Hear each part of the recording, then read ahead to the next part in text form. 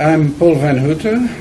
Let me spend 2 or 3 minutes to tell you about who I am, so that you know.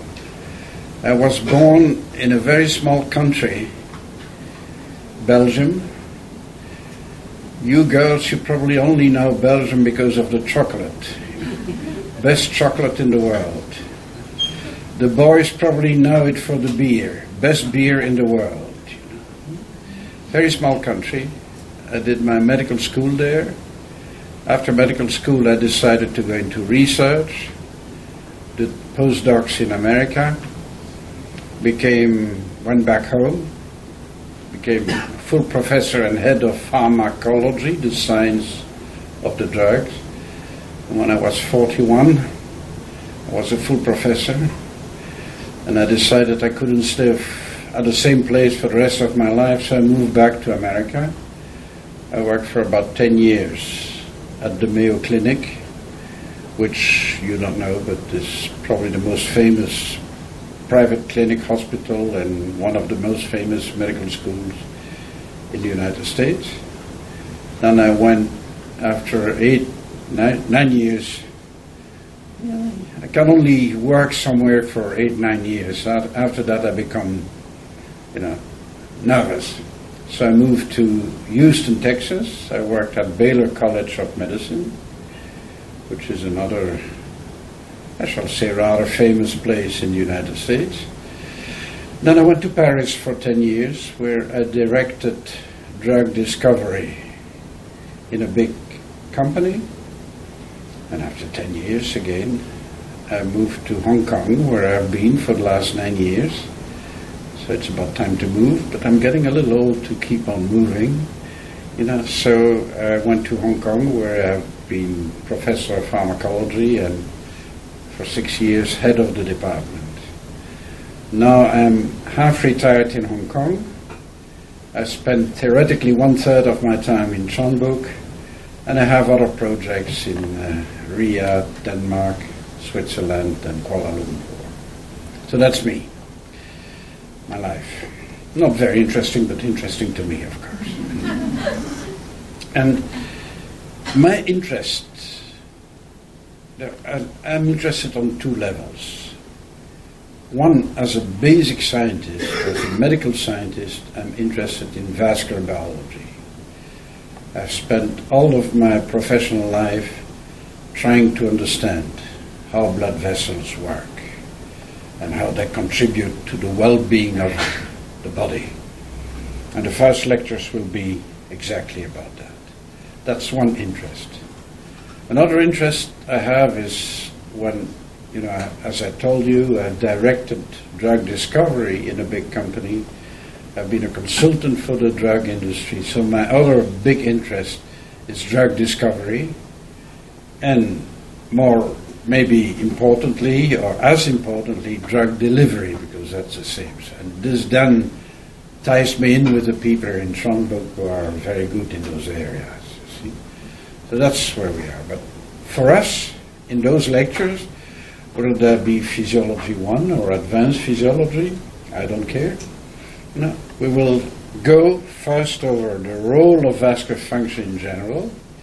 Then I haven't made up my mind, but I probably will teach you about the function of vascular smooth muscle, which I haven't done yet.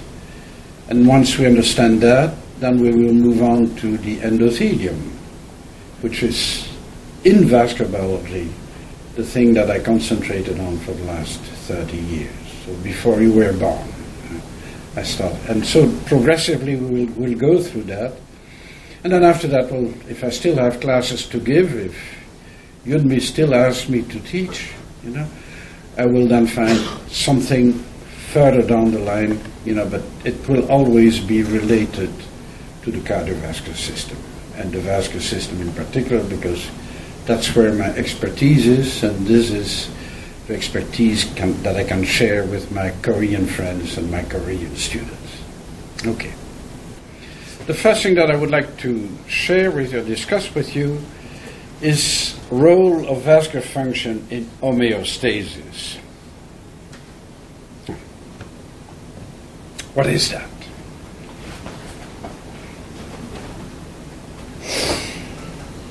this is a monocellular being. You all know that organized life, I guess you know that, started in water. We come from water, from the sea. Okay, you know that? Everybody knows that? Okay. Now, originally, life started as very simple one cell structure. And those one cell live in the water. And I picked this example because you can see the little hairs here on the cell surface. It can swim. So it is in the water. If there is food, it can take it up, transforms it, and then has to get rid of the waste, like we do. We take food in, but we don't absorb, we don't use everything. And then, at the end of the day, we have to go to the toilet. You know? It's the same principle here. This cell will pick up goodies, good stuff, food, oxygen, and will excrete the waste products, and if it breathes, CO2. And it does that, and when there is no food here, or too much crap here, it swims away and goes to another place. Okay? And so it can keep on living. Taking in, burning, wasting out, growing, reproducing, etc. So that's a very simple scenario when we are a one-cellular beast. But as we grow multicellularly, and our organism is composed of more and more cells, we cannot do that.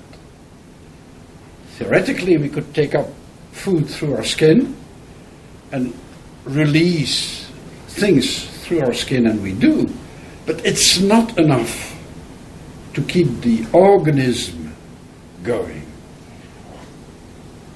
So, homeostasis, and that comes from the Greek. Anybody of you has learned ancient Greek? Okay, who has not learned ancient Greek? Raise your hand if you have not learned ancient Greek. All the others have learned ancient Greek? I don't believe you. Who has not learned to react? Who has not learned ancient Greek? I have. You have? Who has not? Show me your hands. React. There is no shame. There is no shame. You know. Nobody nowadays learns ancient Greek. Only the old dinosaurs like me have learned ancient Greek. Okay, in ancient Greek, homeos means the same, and stasis means to stay. To stay the same. So homeostasis is this formidable organization in our body that keeps the surrounding of our cells optimal. If we go back for a second, if I find the button here, to this could be called the external milieu for the cell. And the cell moves in and there. Now, if we go back to our organism, the external milieu is here outside me. But there is an internal milieu with which the cells interact.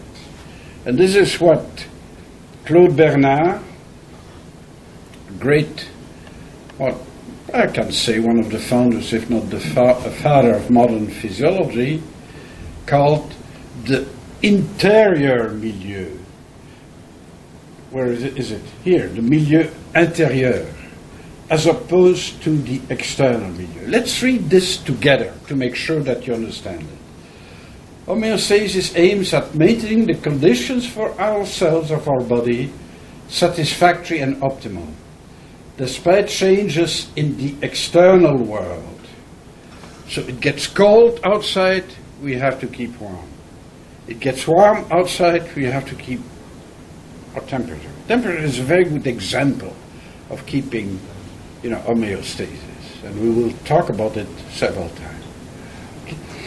This is achieved mainly by controlling the composition of the fluid surrounding the individual cells. So all our cells in our body are like this, except they cannot move. They're anchored to the extracellular matrix.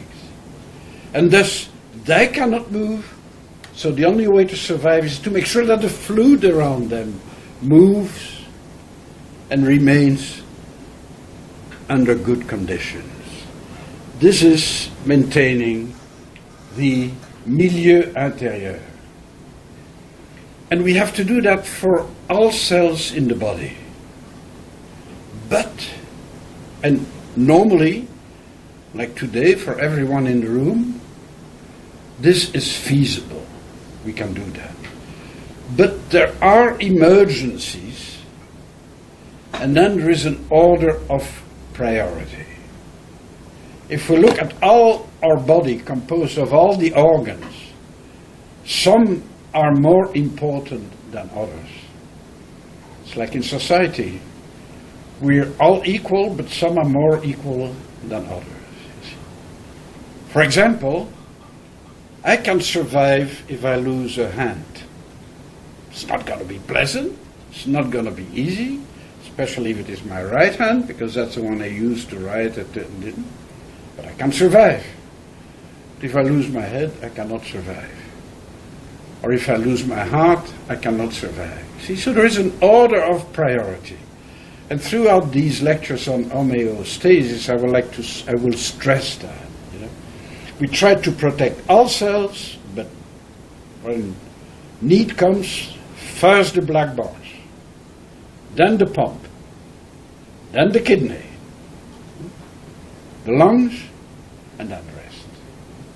Because we can survive quite a long time without, blood going to the hand. We will not lose it.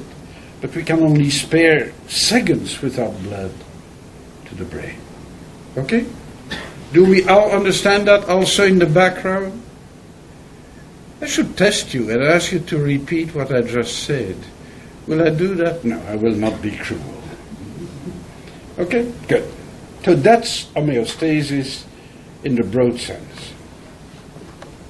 And how is that achieved? Well, just as my unicellular being exchanges continuously with the outside world for it, both in terms of taking up stuff and releasing stuff, we do the same. Every cell of our body does that continuously. Homeostasis is achieved, and by the way, you will have access to those lectures, to the slides at the end. And I have tried, I usually don't use a lot of word slides, but the word slides give you the bottom line, what I would like you to remember. The others is illustrating. Okay, good.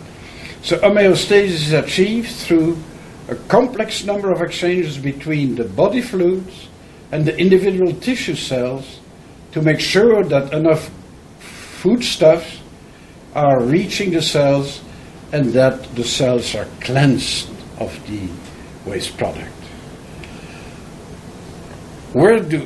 That inside the body, and then the fluids of the body have to exchange with the outside world, and that happens in specialized areas, depending on what we talk about. Exchange organs include the skin, the lungs, the gastrointestinal tract, and the kidney. The lungs you can understand. We breathe in good air.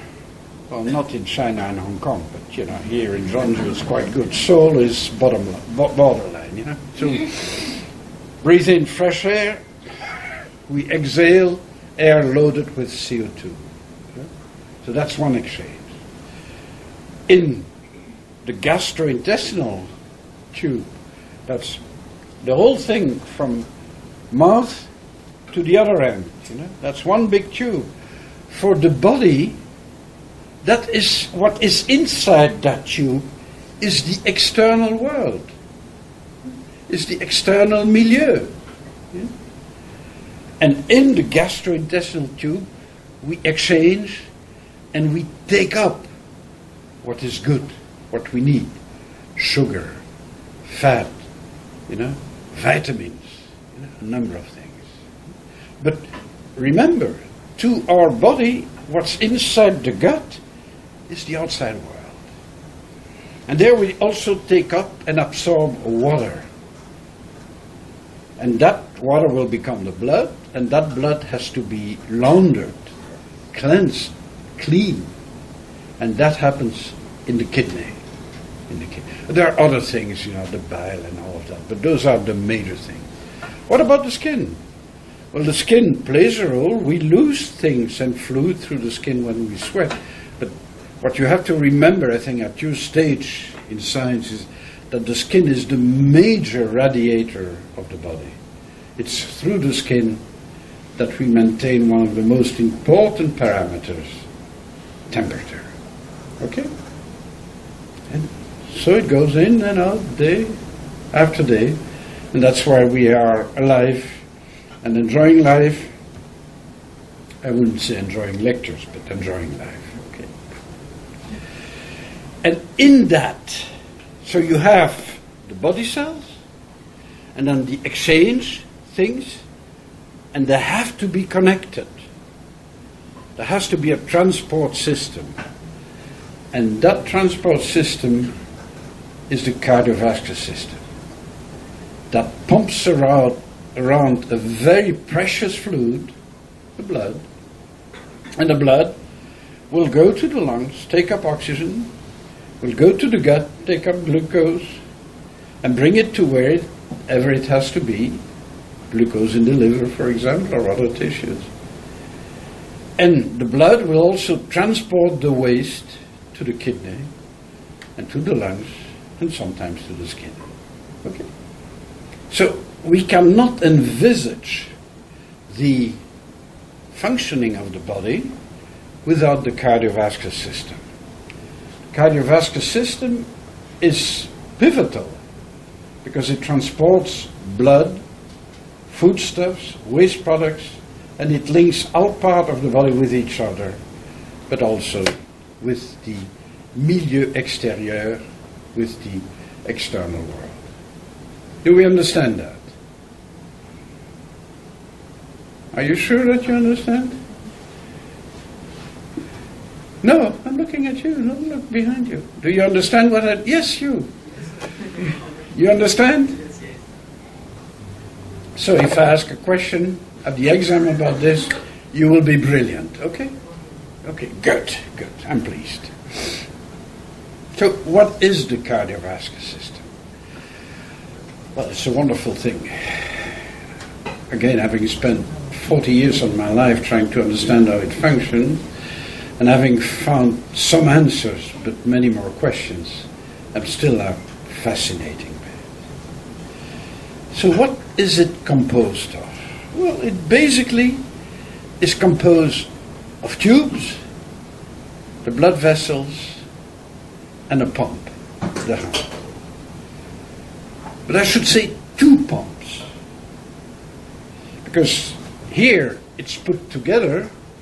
We have the heart has two sides, and again, the heart will be covered by Professor Peter Kang, so I will not say too much about it, but it has two sides, a left side and a right side. And you will hear from Professor Kang that both the left side and the right side consist of a first chamber, the left atrium, that is connected with valves to the left ventricle, and here we have the right atrium that is connected to the blood vessels with valves. Again, valves going into the... So the valves, you will learn that, ensure that blood can only flow in one direction. It cannot flow back. That's always, and we'll see some of the valves when we talk later about the veins. Okay. So you have two pumps. And normally, if this were an engineering project, the two pumps would be separated. But now they're regrouped in one organ, the heart. But they serve different circuits. The left ventricle pumps blood into a large blood vessel, the aorta, that branches off in many arteries, and those arteries branch off in very small arterioles, and the arterioles branch in even smaller capillaries. And those capillaries are around the tissue cells. That's where those exchanges occur that I mentioned to you. Okay? Then the capillaries reform larger blood vessels, which we call the venules, and then those will go into larger still blood vessels, the systemic veins.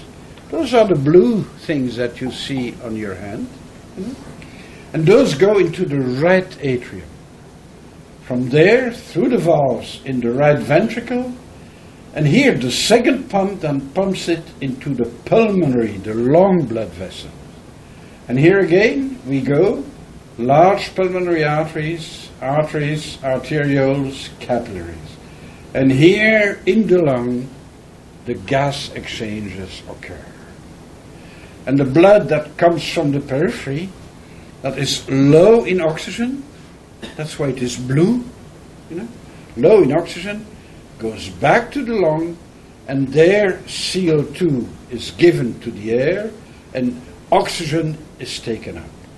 The blood becomes red again, arterial blood, and flows to the left atrium, through the valves, in the left ventricle, and we go around and around and around 60 or more times per minute.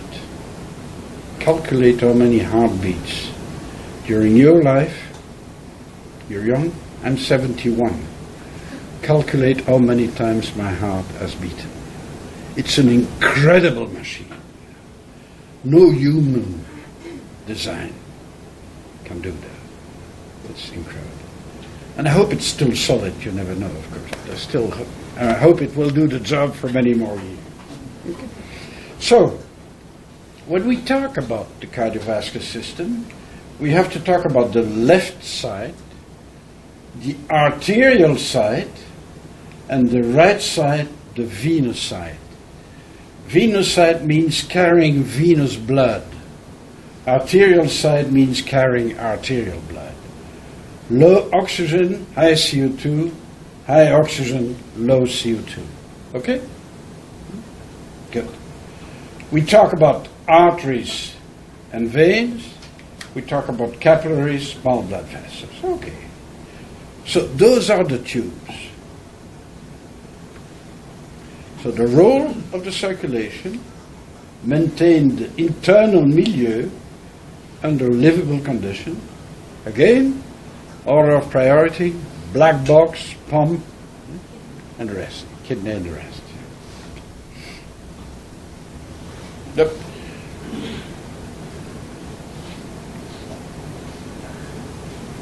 Yeah. Okay. Now let's complicate the matter a little bit. And here again we have our two pumps and the two systems. And here we go to the lungs. This is a separate circulation. This now shows you the aorta, the large blood vessel, and its most important branches going to the individual organs. So, for example, in the upper head we have some glands, but in the upper part of the body it's mainly skin and muscle and the brain. Below the heart we have all the internal organs. See? The liver, the stomach, the intestine, the pancreas, endocrine glands, we'll talk about those, the adrenals, we have the kidneys, and of course we have skin and muscle, etc. Okay. In the rule, there is only one artery branches into one capillary network, and then that goes back to the veins, as I showed you. But in certain organs, there can be two circuits. And the most important one for you to remember at this stage, the ones are in the glomerulus, in the kidney, where we have, you'll hear about a kidney, where they have two capillary networks. One to filter in the glomerulus, and one to reabsorb in the tuberous. Two in the same organ, two successive networks. If we look at the intestines, it's a little bit complicated in that the blood, the venous blood, goes to the liver, but the liver also receives blood, arterial blood. So venous blood goes from the gut, goes to the liver, loaded up with glucose, fat stuff, etc. The liver is the biochemical machine of our body, so it picks up all of that stuff. But for the liver cells to stay alive, they also need oxygen and all of that. So this comes from the special liver artery. Okay, just to illustrate that it is sometimes a little bit more complicated than straightforward. But we still have the basic principle. The aorta branches off in all those different branches, feeding all the organs with fresh blood. And after the passage through the liver, that's where the energy comes, the glucose, normally stored in the liver, and then the liver will release it in function of the needs of the organism. So it's a beautiful system. So, to summarize, the assembly of the system, I didn't say that, that's very important. Let me go back a few slides. I told you those are two pumps. But if you look at it, there are two pumps ultimately on the same circuit. Because the left heart pumps the blood in the system, it goes to the veins and then goes into the right heart and to the lung. Those two pumps have to remain in balance. It's absolutely crucial that they pump exactly the same amount of blood. Otherwise, if the left pumps more than the right, the tissues will initially swell up. And if the left pumps less than the right, the lungs will swell up in case of heart disease, and then we draw in our own blood, you see. So it's important, it's crucial that those two pumps remain at each moment in time pumping the same amount of blood. So the two pumps have to be balanced. Most circuits are in parallel, as I showed you. There are two networks that you have to remember in the kidney, and there is a portal system in the liver. There's also one in the hypothalamus, but I don't think that we want to bother about that today. Okay. So the pumps. I said the pump here, but I immediately should correct and say the pumps, the two pumps. One organ, two pumps, the heart. And I will not, although I love the heart, but I will not teach because I have to leave something for Professor Peter Kang. Okay, so that's one aspect. So we have two pumps and that pump around throughout our life. The lungs, main function, oxygenator. To allow blood to take up oxygen and get rid of the CO2. Again, I believe that other teacher, is that you? That's you? That Professor Dongmei Wu will teach you about the lungs. Okay, so I won't say anything. It's a fascinating organ. Well, so I will talk about the tubes, the blood vessels, and more specifically the tubes in the systemic circulation. I didn't define systemic circulation. Okay. Remember, we have right, left, we have lung circulation, and then systemic circulation, the rest of the body. Whatever is not the lung is the systemic circulation. I may use the word without remembering that you don't know what I talk about. So, again, this would have been a good opportunity to interrupt me and to say, what do you mean by systemic circulation?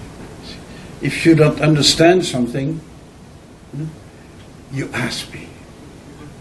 If you don't ask, you've understood. Okay. That's the deal that we have.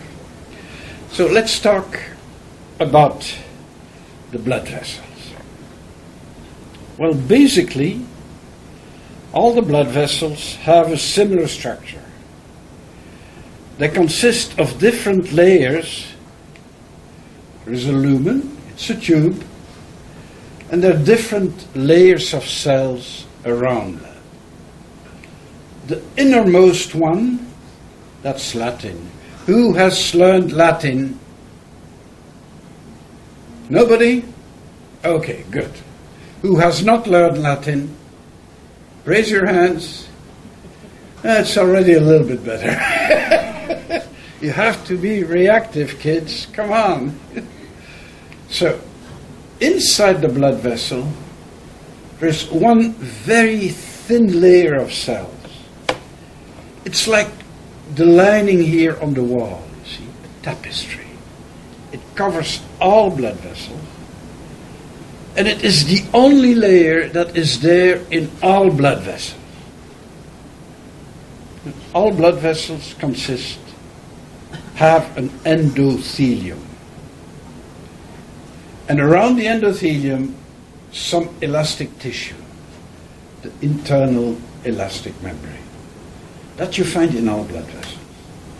And then in function of the size of the blood vessel, more and more stuff is added. Okay? First, you have smooth muscle.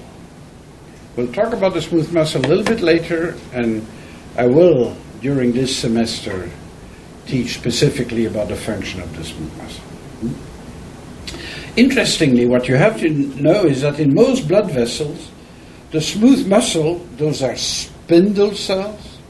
As you see on this schematic here, they're arranged in a more or less circular way, helical way. So that if that muscle contracts, the blood vessel shuts down. The smooth muscle contracts, the blood vessel constricts. You understand that?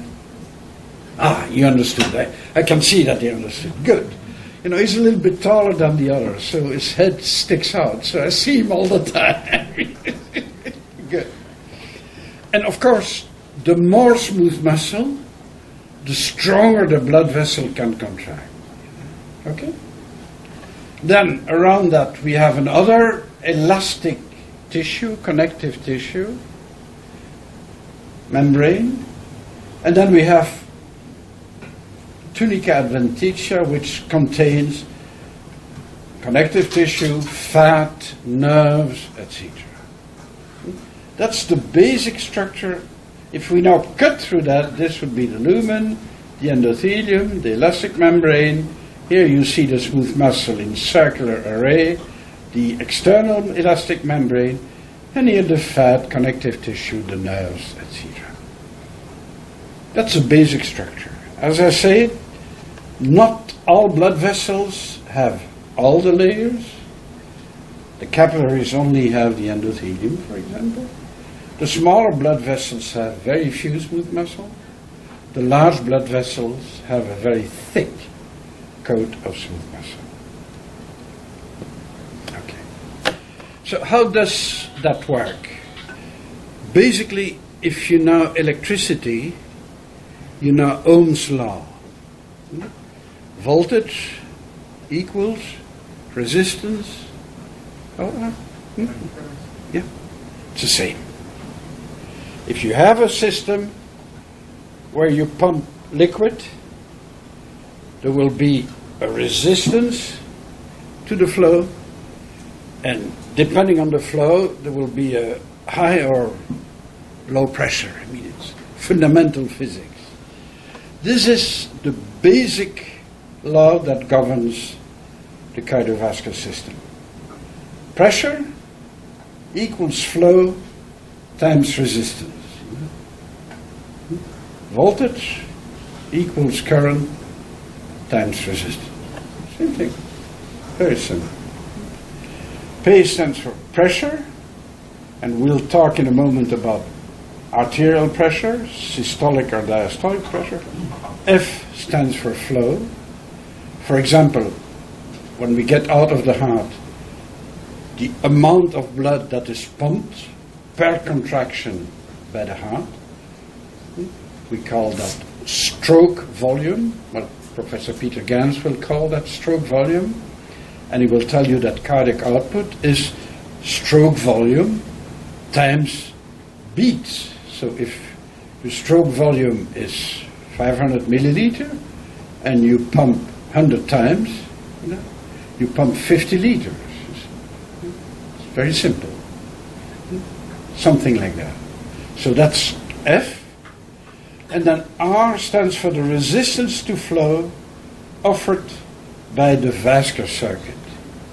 Now, every part of the system has a resistance to flow. The moment the blood comes out of the heart, it starts losing energy because it has to overcome the resistance. Yes? Again, to engineers, this is not difficult to explain. To medical students, it's sometimes very difficult to explain, but it's a very basic principle of energy and loss of energy due to overcoming resistance. Okay. This is probably the most important schematic of this first set of lecture because it says it all. It explains it all. This illustrates who lives in a big tower, big apartment tower. Who does? Nobody? Okay, don't tell me that you all live on the first floor of a building.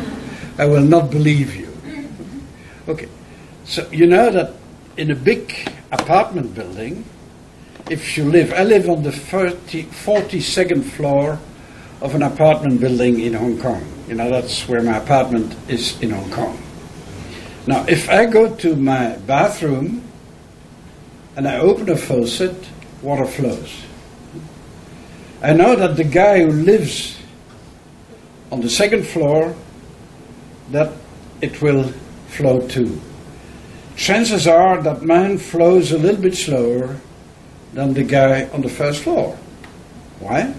Because the pressure head is much bigger. But the whole system operates because on top of the building there is a large water reservoir that maintains pressure in the system. We all understand that? And at each level of the system, the amount of fluid that is released when we open the faucet depends on that pressure, or this pressure, and the degree of opening of the faucet. We understand that? And of course, the higher the pressure, the more we can release, the bigger the flow will be for a given degree of opening of the faucet. This is the same principle as Ohm's law. It's exactly the same thing. And thus, if we go back here, let's go back to the second floor of my building. If the faucet is open a little bit, it trickles. If it opens a lot, it flows. Here, the resistance is high, thus the flow is low, because the pressure is constant. Everybody understands that?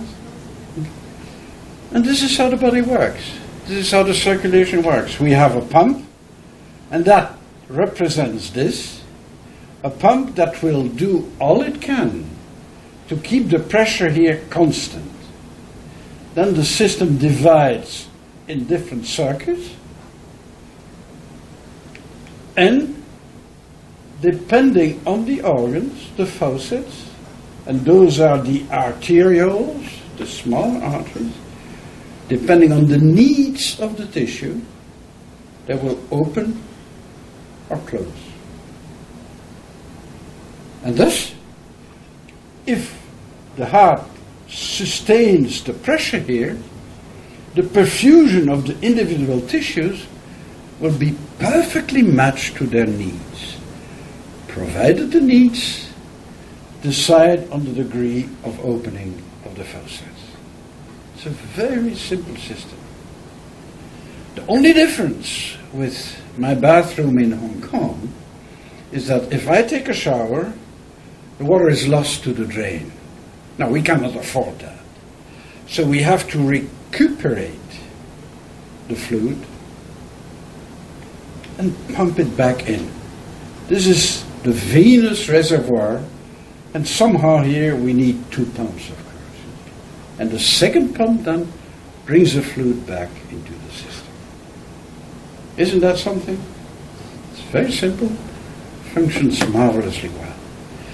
And thus, to survive for a tissue, for the cells of our tissues to be like my first slide, we need those cells to be able to generate signals that can match the opening of the faucet in function of their needs. Okay? And at the same time, homeostasis, we have to make sure that the pump can follow.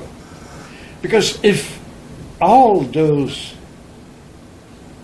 faucets open up, the pump will have to pump more blood, increase the flow, so that the driving pressure remains adequate.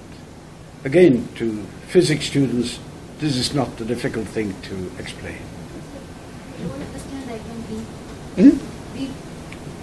B. What? Here we have a constant pressure that goes to a part of the system, and one faucet is open, a lot of fluid goes through. This faucet is only partially open, and very little. It's like in your bathroom, If you have 2 faucets, one in the vanity and one in the bathtub, you can open one full and the other at the same time just a little. You're adjusting the resistance, and you're faced with a constant pressure. Now again, in a building, you have to maintain this. And this is where the water company comes in, with another pump system to bring it up. So basically, the water company plus the inherent pump of the building, that's the right hand, the right side, the right heart of my building, so to speak. You understand now? Yeah. Okay, good. I had a question. I'm happy. Okay. So that's a key slide. If you know that, you already understand the basic functioning of the body. Because what we will spend time is discussing how this can be regulated and how this can be maintained. Let's now go through the different blood vessels and look at some of their characteristics that will make you and help you, I hope, understand how the system functions. And the first thing we have to talk about is the diameter and the resistance. Let me see what I have next. Now I'll go the diameter and the resistance. I'm not sure this slide is at the optimal point in my presentation. Anyhow, let's take them as I come. Thank you very much. Diameter. The aorta, we talk about humans here, not rats, rabbits, or mice. humans, or pigs, it's about the same. The aorta, the large blood vessel that leaves the left ventricle, is about 2.5 centimeters in diameter. The vena cava, the large blood vessel that returns the venous blood to the right atrium, is about 3 centimeters in diameter, a little bit larger. And then they branch progressively and debranch progressively. If we look at most large arteries, they are about 0.5 centimeters in diameter. We go to the arterioles, they are about 30 micrometer in diameter. We go to the capillaries, very small, 6 micrometer. And then we go back, 20 micrometers for the venules, 0.5 for the average vein, and then the big vein. And of course we will see that later on. You can understand, again as with a physics background, that resistance will be function of diameter. We'll come back to that later. That's easy to understand. And thus, if we look at resistance, we see that resistance originally in the large arteries is not, there is, it increases, but it really peaks at the level of the arterioles. The arterioles are the faucets. They will basically determine how much blood flows to a given tissue. And then, at the level of the capillaries, it precipitously decreases, and then, the resistance becomes lower and lower to be relatively low at the venous side of the circulation. This slide also shows you the wall-to-lumen ratio. The wall-to-lumen ratio gives you an indication of the thickness of the blood vessel.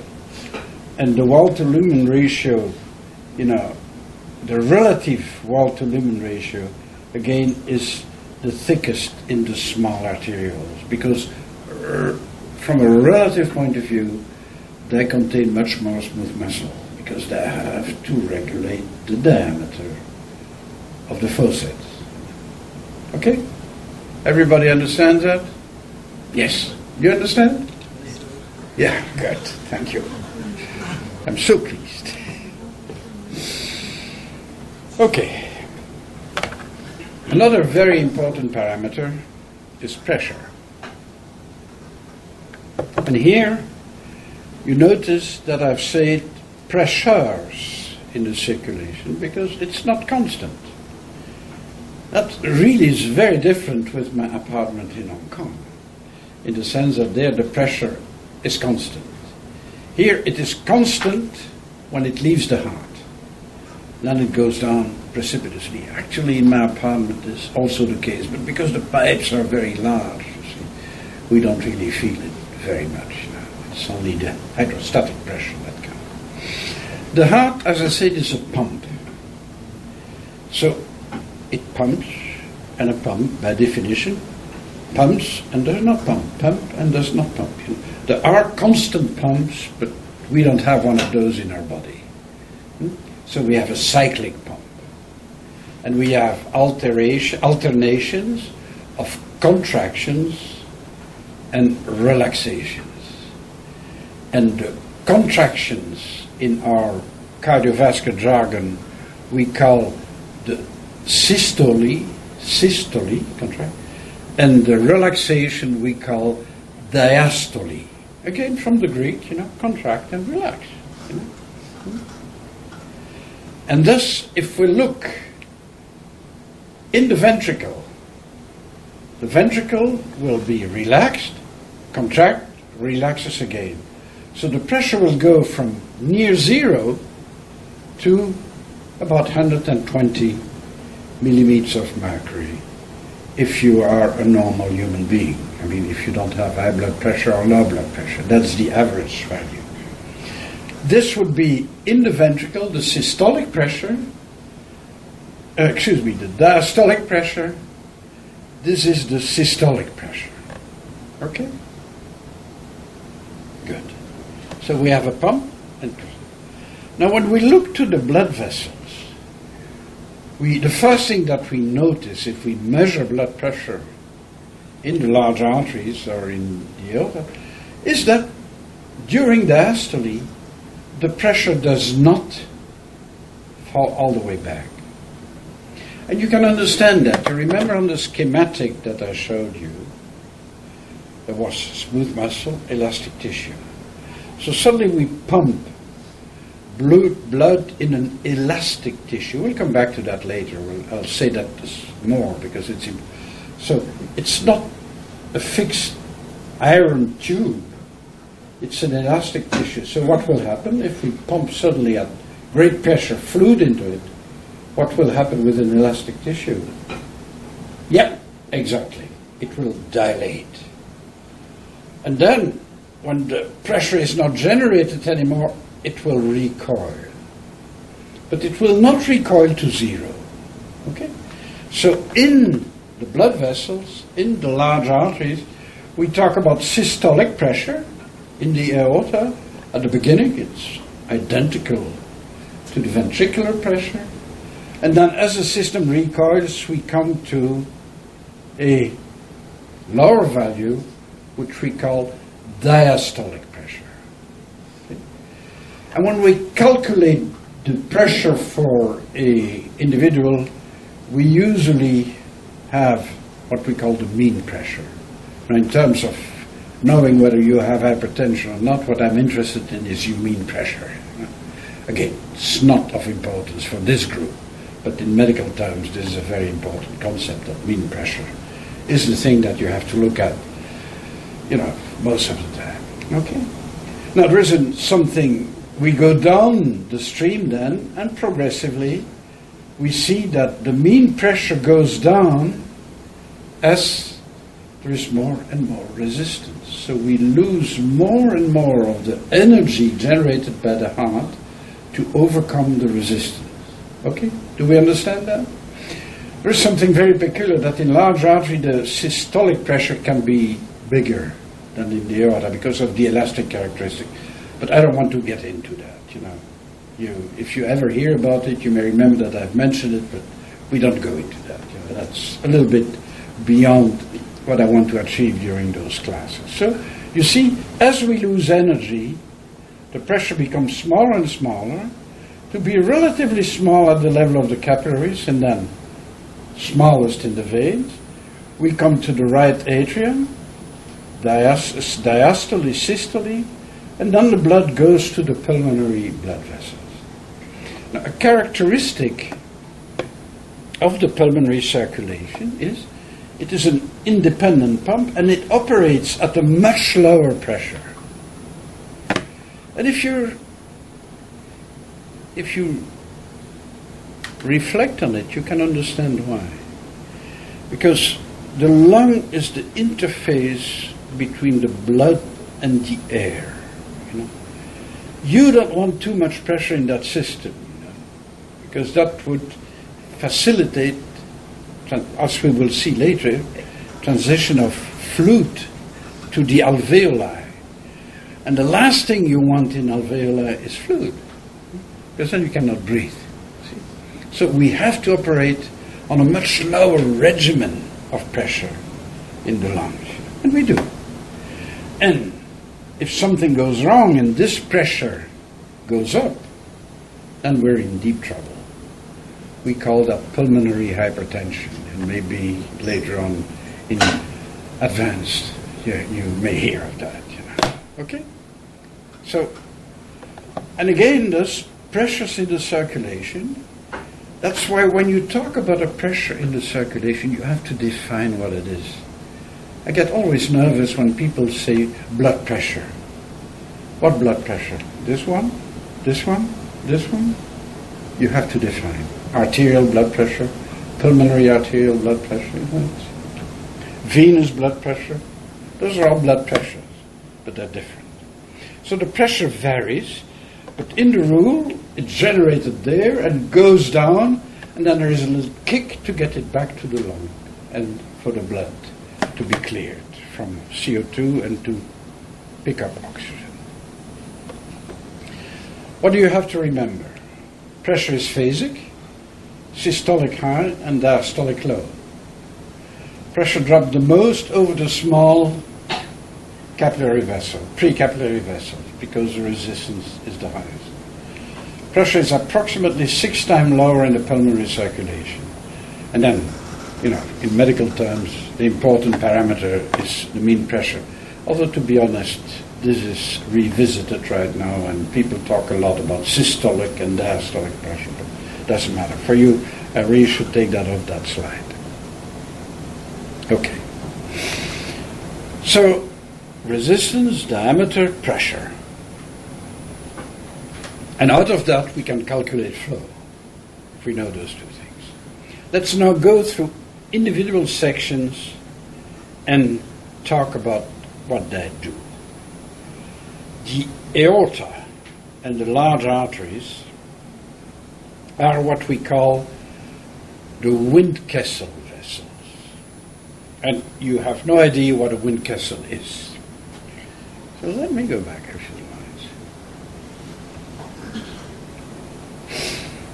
A Windkessel, anybody lives on a farm? Or is one of your family living far away from the cities? Anybody? You all live in the city? Now, if you live far away in a farm, I don't know what this is situation in Korea, but in the United States or even in Europe, if you live far away from the city, there's no running water. There's no city water, okay? How do you get water? Yeah. So you drill, a hole in the earth until you get to the water level, and then you pump. Okay. In the old days, you would do it with buckets and all of that, but now we do it with a pump. Now, the water that is pumped from that well goes into a reservoir like this. Now, what do you notice on this reservoir?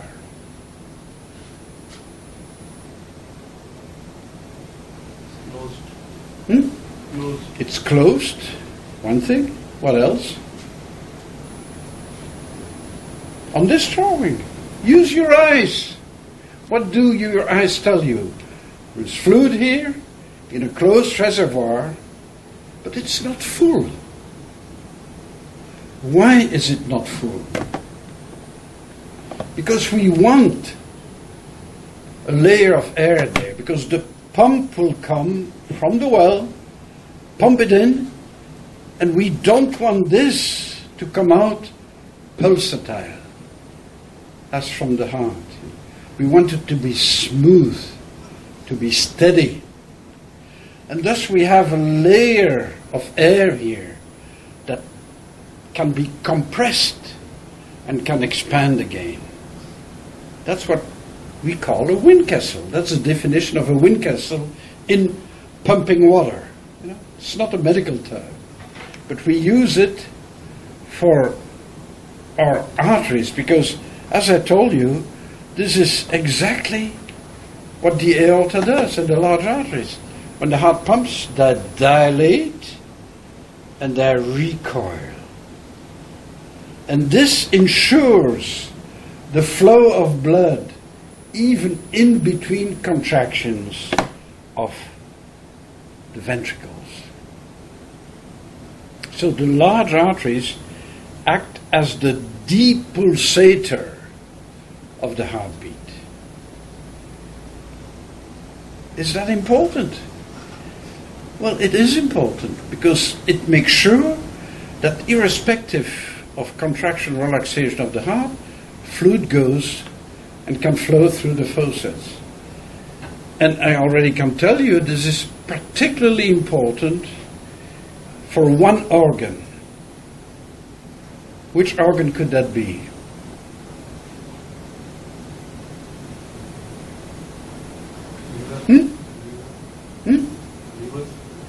No. Which organ will find it very difficult to be perfused during the systole? Which organ will be very, very hard during the systole, you know, during this peak here?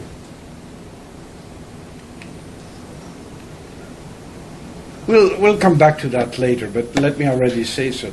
When a muscle contracts, no blood goes through it.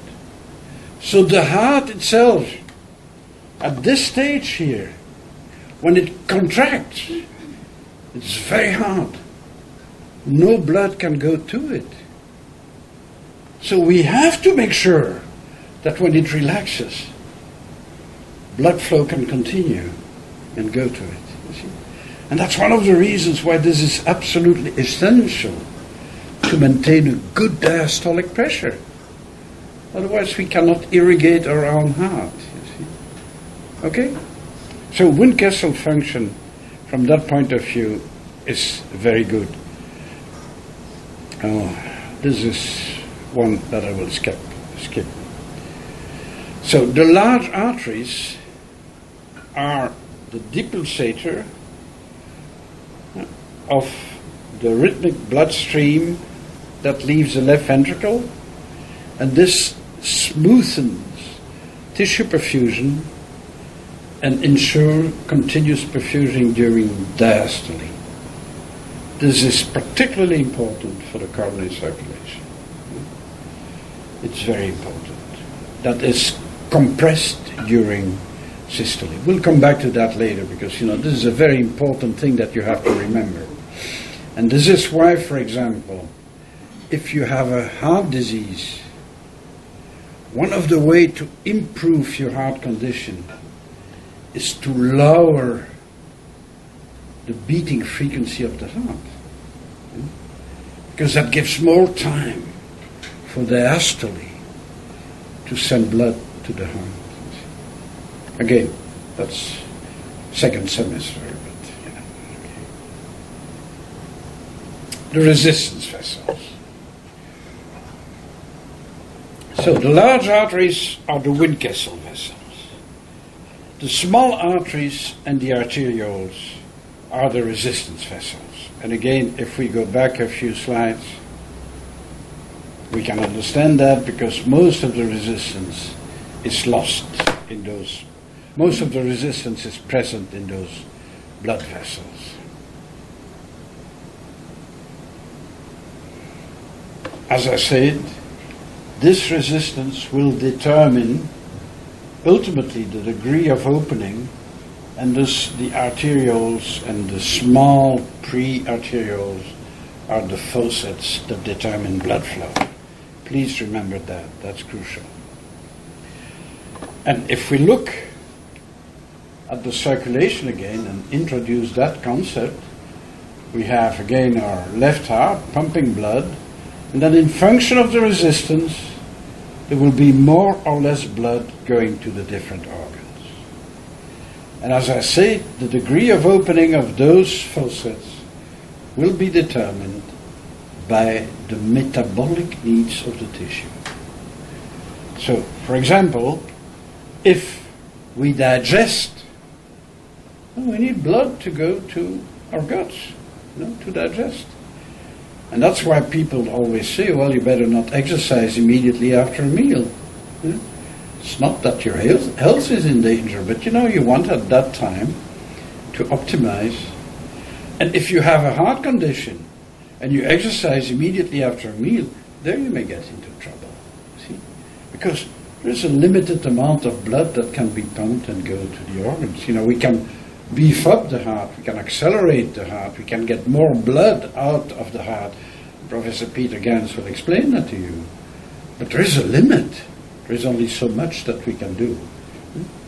And the same in the limbs, if we suddenly exercise, suddenly all the metabolic needs of our skeletal muscle in the legs, for example, will augment. All the faucets will open up, and we will want more blood going to those skeletal muscles, otherwise we cannot do the work that we want to do. So, very simple equation. Faucets, arterioles. And what is determining the degree of opening, we'll come to that, but how does resistance go in terms of diameter? Well, again, this is a very simple physics law. It's nothing special for the cardiovascular system. It's what you must have learned in physics. It's Poiseuille's equation. That is, ultimately, that the resistance, if flow goes through that blood vessel, that the resistance offered by the blood vessel is determined by the length of the tube, and we know that. If you take a garden hose with a fixed diameter, you connect it to the faucet, and then you measure the pressure at the end of the hose, it will be much lower, and the longer the hose, the less the pressure will be at the end. The more resistance you have, the more you lose. And it is also a function of the diameter. But the important thing here that you have to remember is that it's not, whereas resistance is directly related to the length. It's a simple relationship. The diameter, as you've learned in your physics courses, or should have learned, is related to the fourth power of the diameter. So if a diameter changes, by half, the resistance will increase much higher than double. It will be to the fourth. It will be to the fourth power. So this implies, do you all understand this equation? So the resistance, if I push fluid through this tube, there will be resistance and I will lose energy. And the longer the tube, the more energy I will lose. If you don't believe me, try it with a short tube and a big tube and push through it, and you will immediately feel the difference. And the diameter tells me that if the tube is small, I have to push a lot harder to get the same amount of fluid. We all know that intuitively. The key here is changes in diameter impact on resistance to flow to the fourth power. That means that small changes in diameter can have very important consequences in terms of resistance. So to increase the resistance, you don't necessarily have to shut down the blood vessel. You can modulate small changes in diameter, small changes in the degree of contraction of the muscle cells in the blood vessel wall will impact profoundly on resistance. We all understand that? Okay. No questions? Good. And thus in this here, those are the guys that will decide that, because they're arranged in a circular fashion, and if they contract, the diameter will be reduced with an impact of the fourth power to the change in radius on resistance. If they dilate, the opposite will be the case. Okay? This is a vascular smooth muscle cell, but since I intend this year to talk about vascular smooth muscle, we come back to the proteins and how it works. It's like in every muscle cell. I'm sure you'll hear about that in the courses of Professor Peter Gang when he talks about the myocardium. We have contractile proteins, there is a biochemical reaction, and as the biochemical energy is provided, the proteins slide into each other and pull. A very simplified way of describing contraction. We'll come back to that later, but that's the idea. You provide energy, I slide, and that pull.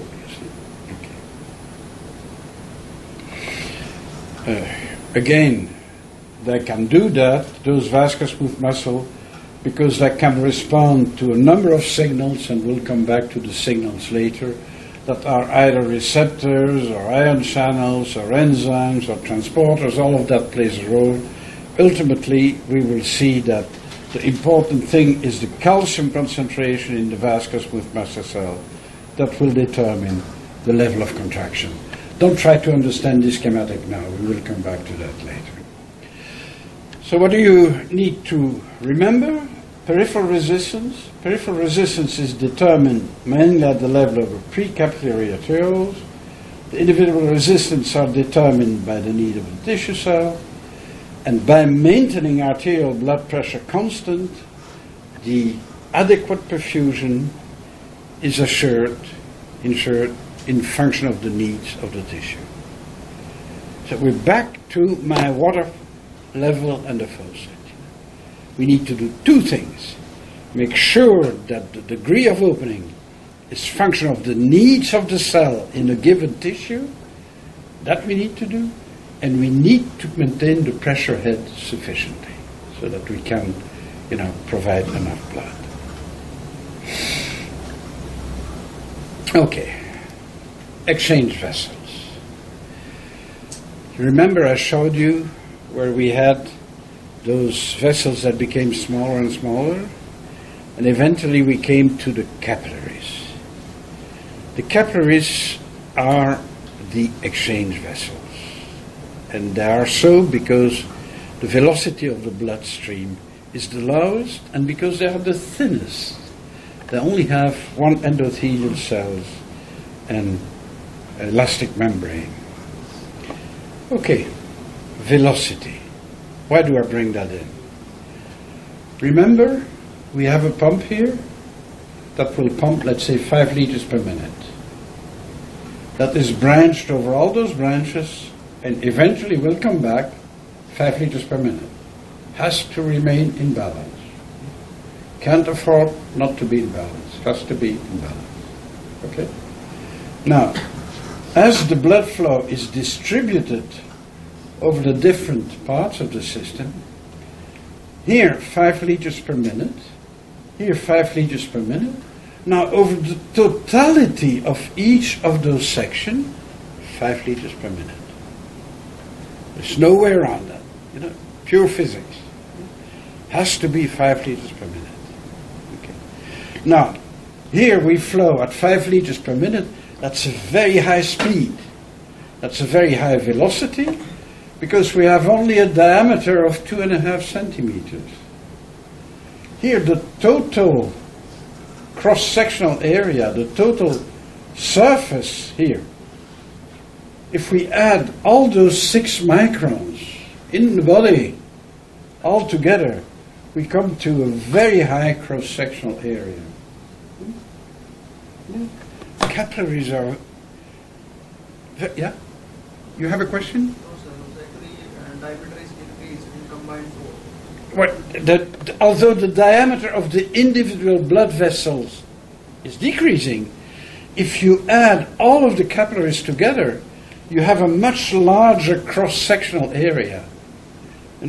5,000 here in square centimeters, whereas the aorta is 2.5, and you understand? So here, at the outcome of the heart, the blood, 5 liters come at a very high speed, and then it progressively slows down to be the slowest at the level of the capillaries. It's to facilitate transport, of course. Imagine a belt in an airport where you want to take off your luggage. If the belt goes slowly, you can do that. If the belt were to go like this, you could not pick up your luggage. I mean, simplistic representation, but that's what we talk about. By the slowing down of the blood, we greatly facilitate the exchanges. And the capillaries are the place where those exchanges take place. Thus, flow velocity, the slower velocity in the smaller blood vessels, provides optimal time for exchanges, gases, foodstuffs, waste products at the level of the tissues. And thus we start off with a very rapid bloodstream, and you've seen that in movies, when people cut big arteries, it goes all over the screen. And then at the level of the tissues, it's very slow. If you cut yourself and you have a very little wound here, it will drip, you know, it will not come out. You have to cut the large arteries for it to be really impressive. Okay? And that's a key thing, because it gives time to establish that milieu intérieur. So all our cells are surrounded by fluid. And in that fluid are all the things that I need, but also all the things that I want to get rid of. And that fluid around the cells has to be cleaned continuously. Now, so our body is an ongoing dishwasher. You know, we wash all the time. Okay? And so the circulation brings this internal milieu in contact with the external world through the blood. Good. So things have to move from in the cell to the outside of the cell, and we'll learn more about that later, and from the intercellular fluid, the fluid between the cells, to the blood. We all understand that? Good. Now, how does that work? Well, if you have some idea about chemistry, you know that if you make a solution, if you have a pot with water, and you drop something in it, nature looks for equilibrium, you know. Very rapidly, if you give it time, the concentration of the new substance, if it is soluble, will soon be the same in your pot of water. Okay? So that's a simple thing. If you now bring that water in contact with another pot, and instead of just making an open contact so that everything can diffuse freely, but between the two you bring in a separation with holes. Again, the fluid, the two fluids, will try to equilibrate. Okay? Good. So it's very simple.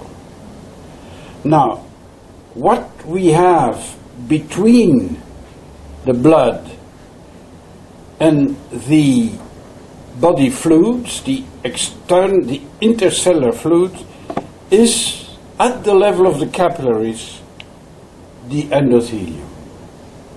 And the endothelium is like a membrane, very thin, and it has holes between it. So if the holes are very big, like in the liver, you know, things can almost freely diffuse. So the blood comes, you know, the holes are not big enough to let the cells go through it, but the sugar here, for example, picked up from the gut, comes into the liver and can freely diffuse. In other areas the holes are much smaller, and then the endothelium behaves as a semi-permeable membrane. So not everything goes through. There are laws governing that. And in parts of the system, like in the brain, the contacts between the endothelial cells are so tight that nothing can go through except it has to pass through the endothelium. And passage again will be complicated by the fact that we have one membrane here, the content of the endothelial cells, another membrane there. Now, in many instances, the transfer through that membrane will be not only between the holes, but through the membrane itself, and often there are active systems that pick up stuff from the blood and transport it to the other side. Okay? So there are many possibilities. But in all of that, a key aspect is the fact that the fluid has to go to. Now, the fastest way to wash something is to rinse it. You understand that? So somehow we want around our tissue cells to continuously wash them. Okay, how can that happen? Well, this brings two motions here. There are powers here, forces that will try to get fluid to the tissues, and forces that will try to keep fluid out of the tissues or push it back to the blood. It has to be like that, otherwise it cannot be washed. So somehow, ideally, at the arterial side of the circulation, you want the fluid, to, here is the capillary, you want the fluid to go to the tissue. At the venous side, you want it to come back to the blood. Here, loaded up with oxygen, loaded up with glucose, loaded up with all the good things, Here, washed away with the dirt. Do we understand that? Good. Now, what are the forces that are there?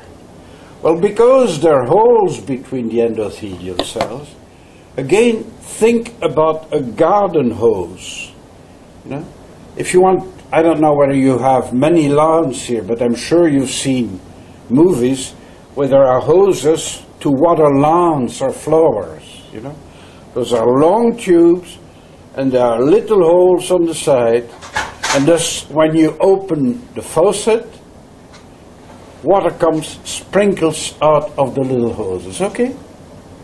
What is the force that pushes that? That's the pressure that you apply, on the water. So if you open the faucet, remember my water tower, we have a lot of pressure there, and the fluid will flow through the hose, lose power, because of the resistance, but as long as there is enough pressure, water will sprinkle. If the tube becomes too long, it stops then, of course. Okay.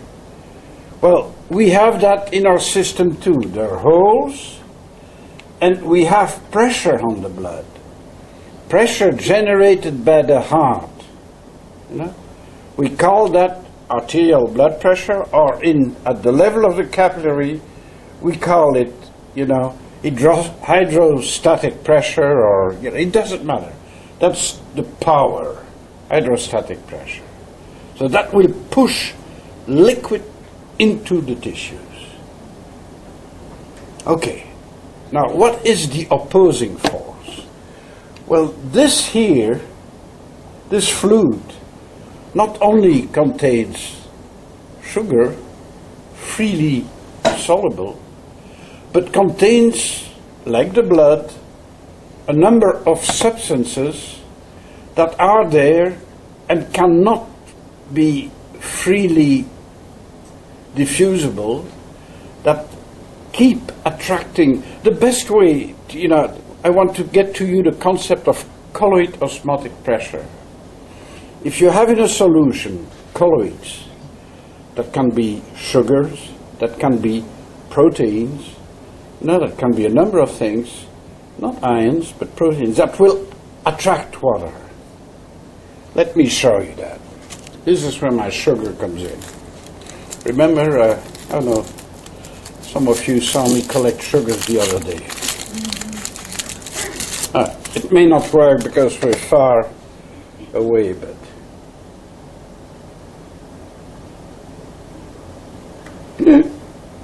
dirty boy. Let me illustrate colloid osmotic pressure. What I did here is I put a little coffee on top of this cup. Now, if I take this sugar, which is a high concentration of sugar, no water, and I put it in there, what will happen? it will, you see, that's sucking up fluid. It's the same in our body fluid. We have solutions of protein, we have everything, and they attract water.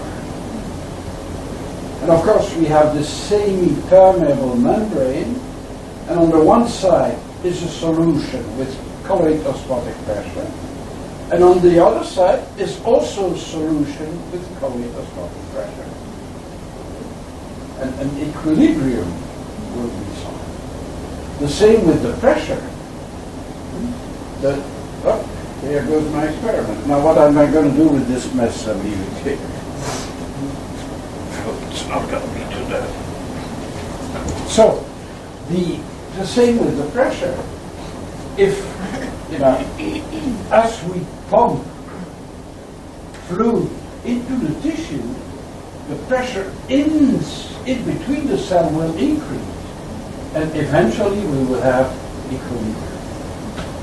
Nature is always a matter of equilibrium. And you know that from physics, physical forces to the chemical forces, we always seek equilibrium. Okay. If you understand that, now you can understand capillary exchanges. The blood arrives here, loaded up with oxygen and foodstuff, but contains proteins, has a certain colloid osmotic pressure, which at the beginning of the capillary can be, and there are ways to measure that. Let's give it the ballpark figure of 25 millimeters of mercury. So that's the solution that tries to attract water, okay? At the same time, whatever is left of the energy generated by the heart will give us an hydrostatic pressure here, an arterial blood pressure at the level of the capillary level of 32 millimeters of mercury. Thus, hydrostatic pressure is bigger than colloid osmotic pressure, and hydrostatic pressure wins. Fluid goes to the tissue. And what happens then? Well, as the blood flows through the capillary, it progressively loses power, resistance. So it loses energy. And thus, at the end of the capillary, the hydrostatic pressure is smaller. Yet here, we have a solution that loses fluid to the intercellular fluid. Thus, progressively, the colloid osmotic pressure inside the capillary becomes bigger. You understand that? And thus, fluid goes back into the blood. Very simple, very elegant, works wonderfully well. And thus, we continuously wash all the cells of our body. And this is almost perfectly in balance. But there's a little bit more that goes to the tissue than goes back in the blood. And this then goes back to the circulation through the lymphatic system. Those are, I haven't mentioned those are tubes consisting mainly of endothelium and a few smooth muscle cells that contain valves, and their function is to slowly bring that excess fluid back to the circulation. But not shown on those schematic, on the course of those, and those vessels will become larger and larger too, and there are conglomerations of cells in certain areas. Those are the lymph nodes. Have you heard of the lymph nodes? This is loaded up with white blood cells that have to kill. If in this tissue there are germs, microbes, they will be washed away by the limbs and killed by the cells in the lymph nodes. That's why if you have an infection, your lymph nodes will swell. That's why if you have a cancer, the lymph nodes will try to do something about it if the cancer cells come.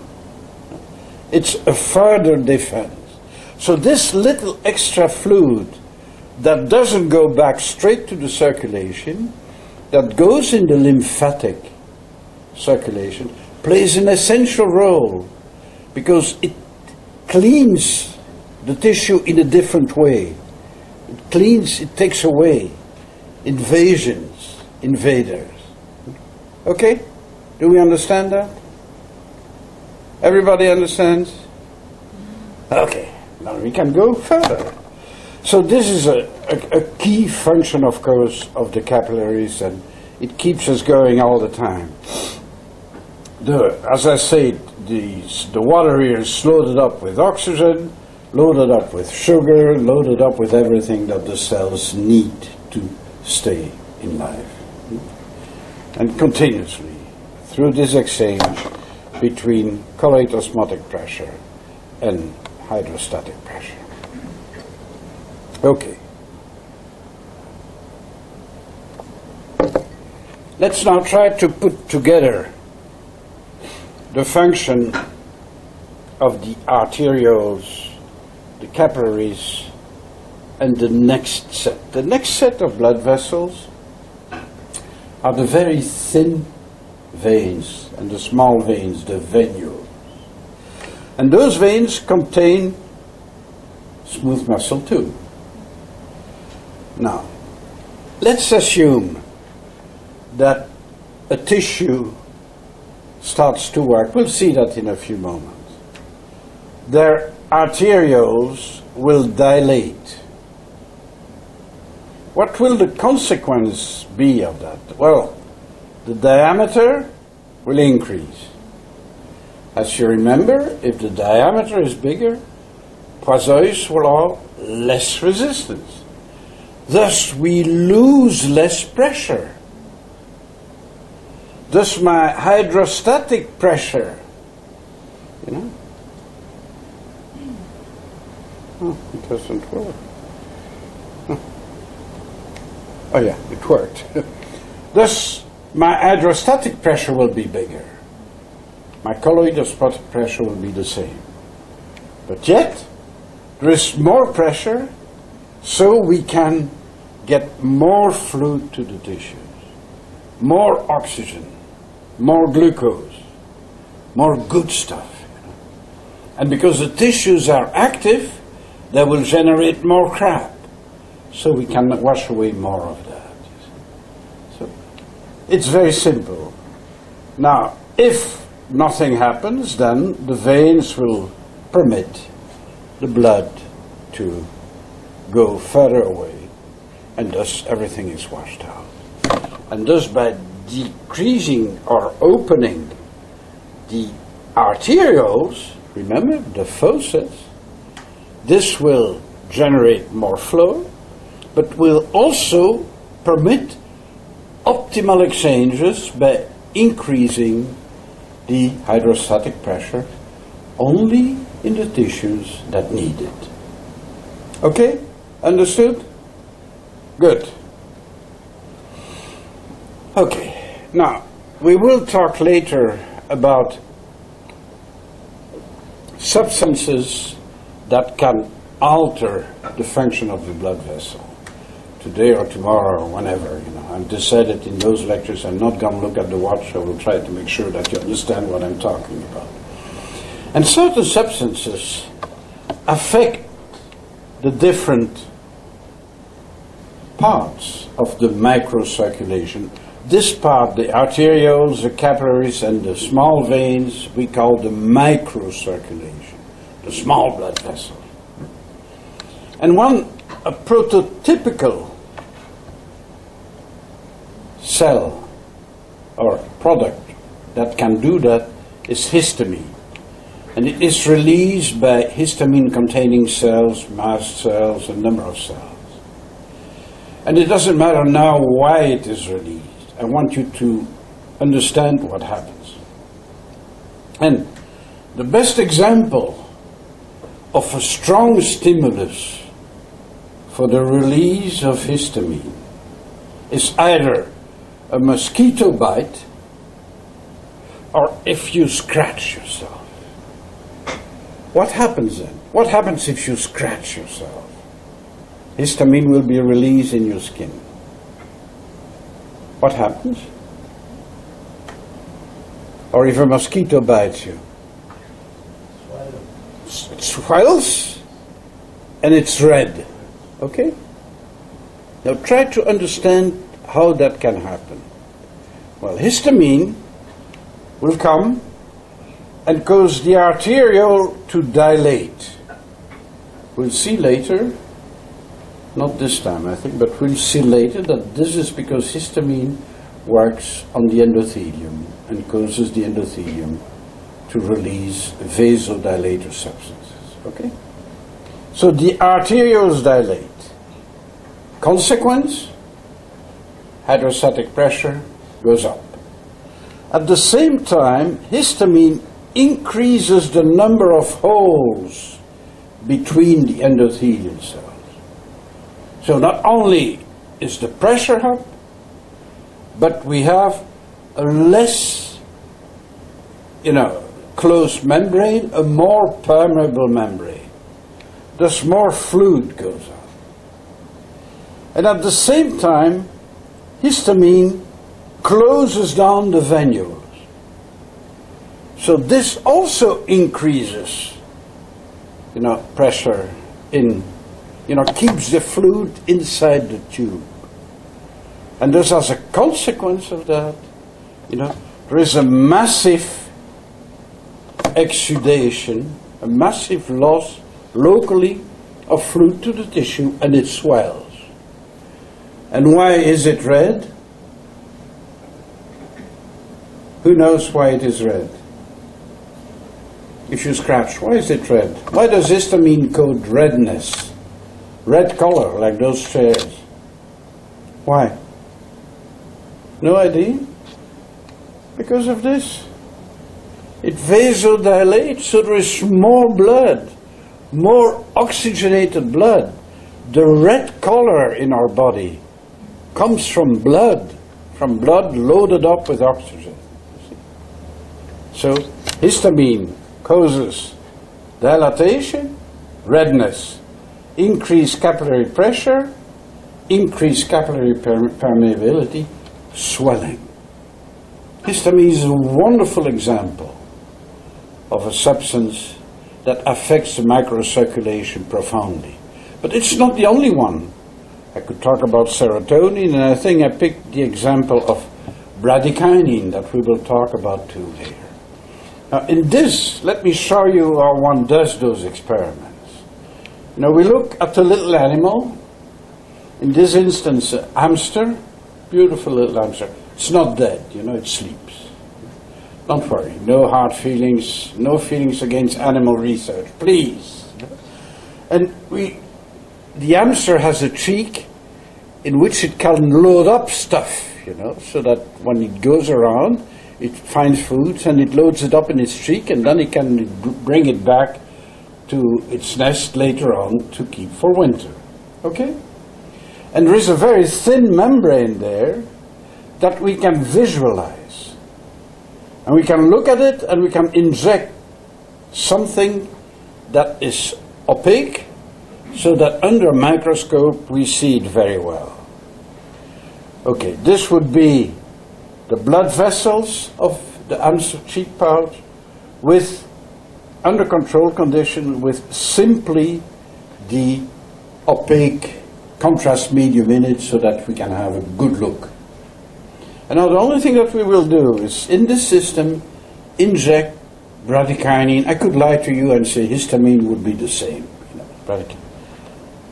And then we see this. You see how the contrast medium, this would be control, that's the picture that you saw a moment ago. We give bradykinin, and here all the capillaries start to leak, illustrating the impact of this opening of the arteriole, increase in capillary permeability, shutting down of the venules. Fluid is leaking to the tissue. Now, if this is a very small area, it's of no consequence. But if this happens throughout a body during a strong allergic or anaphylactic reaction, this can become a big problem, of course, that you can understand. Okay? I already mentioned lymphatic drainage as a way to finally get everything out. And Dongmei, I know I should have more slides about lymphatic drainage. I always promise Professor Dongmei Wu that next year I will have more slides about lymphatic drainage, and then I'm so busy that I remember that when I'm on the plane to Korea and it's too late. You see, I don't have the slides. So to summarize, an essential part of the function of the circulation, actually the ultimate goal of the circulation, exchanges. Permeability per se of the capillary wall varies. Very tight in the blood-brain barrier, because we don't want stuff to get into the brain except black box, computer, ultimate priority. There we want to really tightly control what goes into the brain. See? Big holes in the liver, because there we want to take everything out. That comes from the gut, because it's in the gut that we take up the goodies, the chocolate, all of that comes in the gut, so that has to go to the liver. The balance between hydrostatic and osmotic pressure of the blood and the interstitial fluid governs the movements of waters and solutes, nutrients, waste products at the capillary level, going in at the arterial side, going out at the venous side. The above balance changes with variations in diameter of pre- and post-capillary vessels. And again, if you think about your hose with holes, if the hose is bigger, there will be more fluid going, provided the pressure stays constant. And if you close the end, there will also be more fluid going to, because you will interfere with the normal process. The little excess fluid transiting from the blood to the tissues is drained by the lymphatics.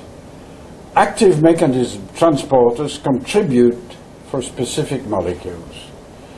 And I don't talk about the gas exchanges because they will be hopefully covered by, you will talk about a little bit about, and those are purely physical.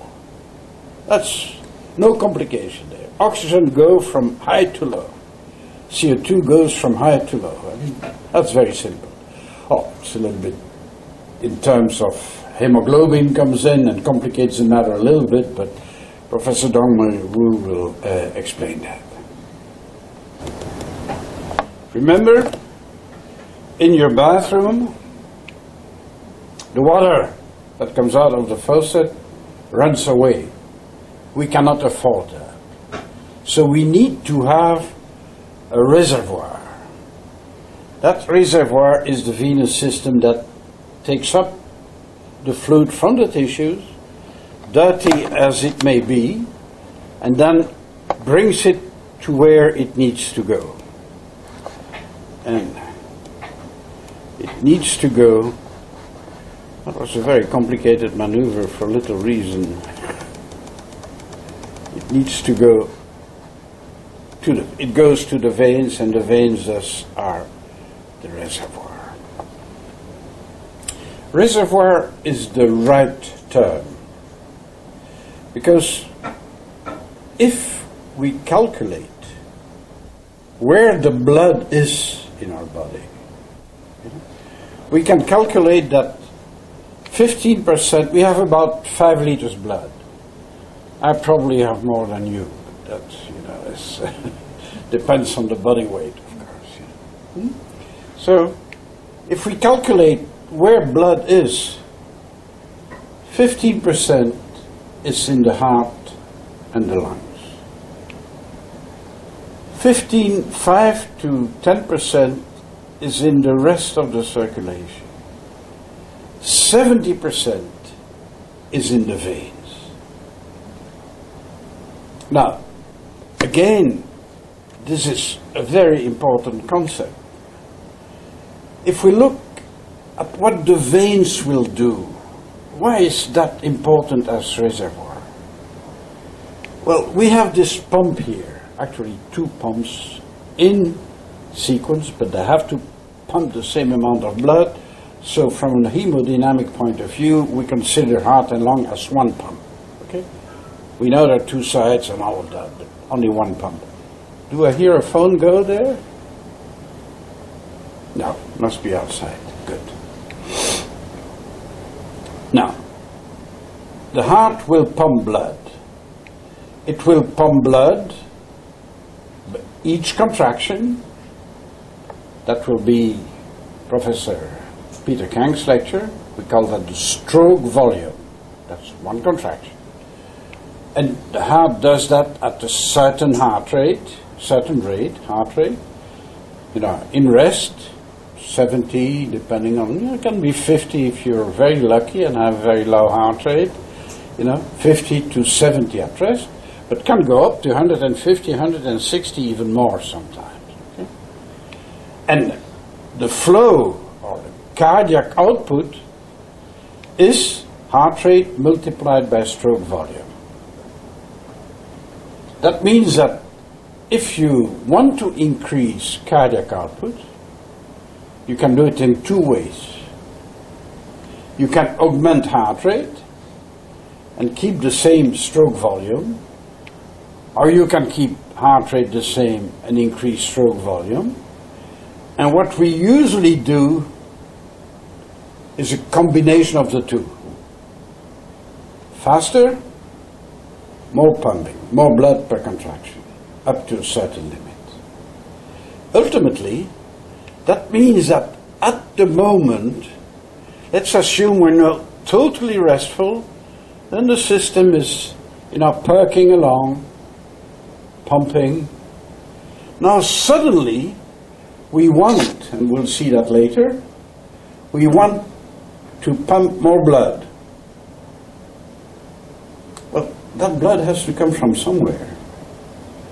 And if we suddenly need more blood per time unit, the system that feeds into the heart has to be able to adjust. So the reservoir will be, you know, if we always were using the same stroke volume, then these could be rigid pipes and it would go round and round and round. But if we want suddenly to pump more blood has to come into the heart. So the filling pressure has to be augmented, has to be adjusted. And that is the major function of blood volume, the content, and the container. The container that contains most of our blood volume is an active container. It will adjust to make sure that at each moment in time, enough blood goes to the heart to generate the necessary cardiac output. And we'll see examples of that later. But for example, if you start running, we will see that your brain will already tell to your heart to go faster even before you start moving. You know? You will call that central command probably tomorrow. At the same time, we will have signals to the veins to say, come on, make sure that the heart has enough blood. Otherwise, you know, it will not be able to accelerate. Illustrating the interaction between the different parts of the cardiovascular system. Now, if you look at that, we have to dissociate between different parts of the system. Let me see where I have my little guy there.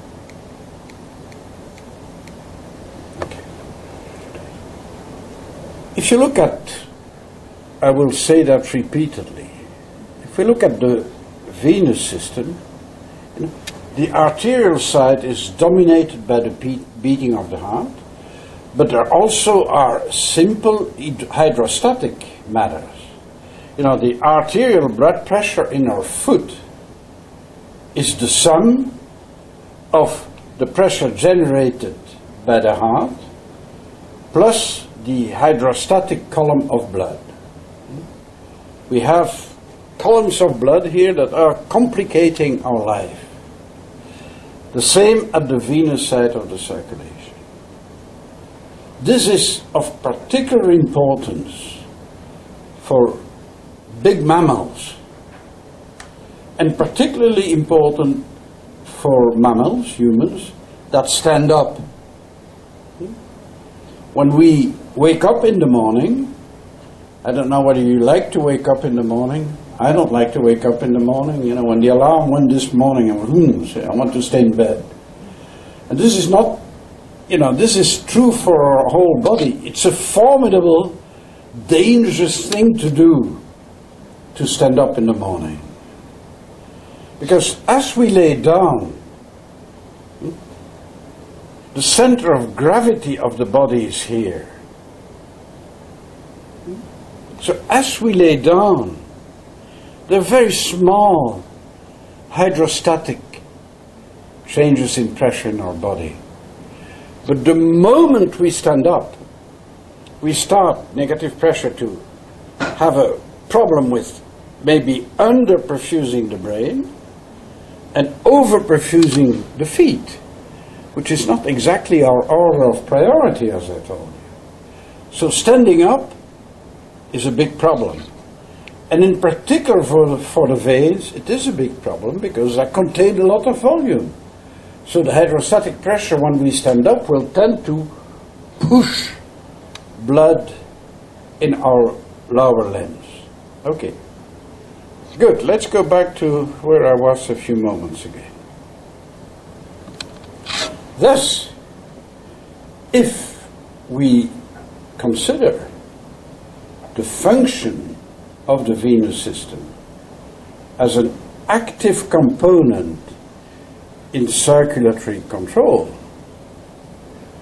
a key thing is we must be able to adjust the return of blood to the heart irrespective of changes in hydrostatic pressure. So our balloon that will adjust volume return to the heart has to escape hydrostatic pressure. So what part of the venous system can do that? If you think about what I just said, looking at my little man standing up, where is the center of gravity? Here. And thus the active component for the return of blood to the heart are the veins in our abdomen, because they are close to the center of gravity and they do not or suffer much less from changes in hydrostatic pressure. So even if I stand up, I want to contract my veins, I don't have to fight 1.5 meters of hydrostatic pressure. I'm very close to the heart there, I can do it. Okay? So, if we look at the venous system, we really have to dissociate between 3 components. The splanchnic veins, that, as we will see, are the dynamic regulator of return of blood to the heart. The deep limb veins, that are the tubes that bring, blood back from the biggest mass, or limbs, mass, muscle. That's the biggest mass, fat too, in certain cases, but the biggest mass of the body. But they're relatively passive. Their problem is to fight against hydrostatic pressure. and make sure that not too much blood, for example, when we stand up, is pooled in the lower limbs, so that we don't bleed into our own veins, you see. And then there is a third component, the skin veins. And in humans, the skin veins have a very specific function. The skin veins, look at my veins today. I'm cold. You don't see them. The other day I was warm. You saw my veins. The veins, as we will see, are the radiators of our body. Their main function, they're long tubes under the skin, and they irradiate heat. They are the way by which we exchange heat or get rid of heat, as we will see. Every biochemical reaction in our body generates heat. And we have to get rid of it because we want to keep, we'll see that later, our temperature constant. And the cutaneous veins, cutaneous blood vessels, but in particular the cutaneous veins, are the main radiator to get rid of them. So functionally, we can subdivide the venous system into 3 parts. One relatively passive part, that is dominated by passive force. Those are the deep veins and the veins in skeletal muscle. Then an active part, the cutaneous veins, and those are mainly involved in temperature control. They contribute to some other things too.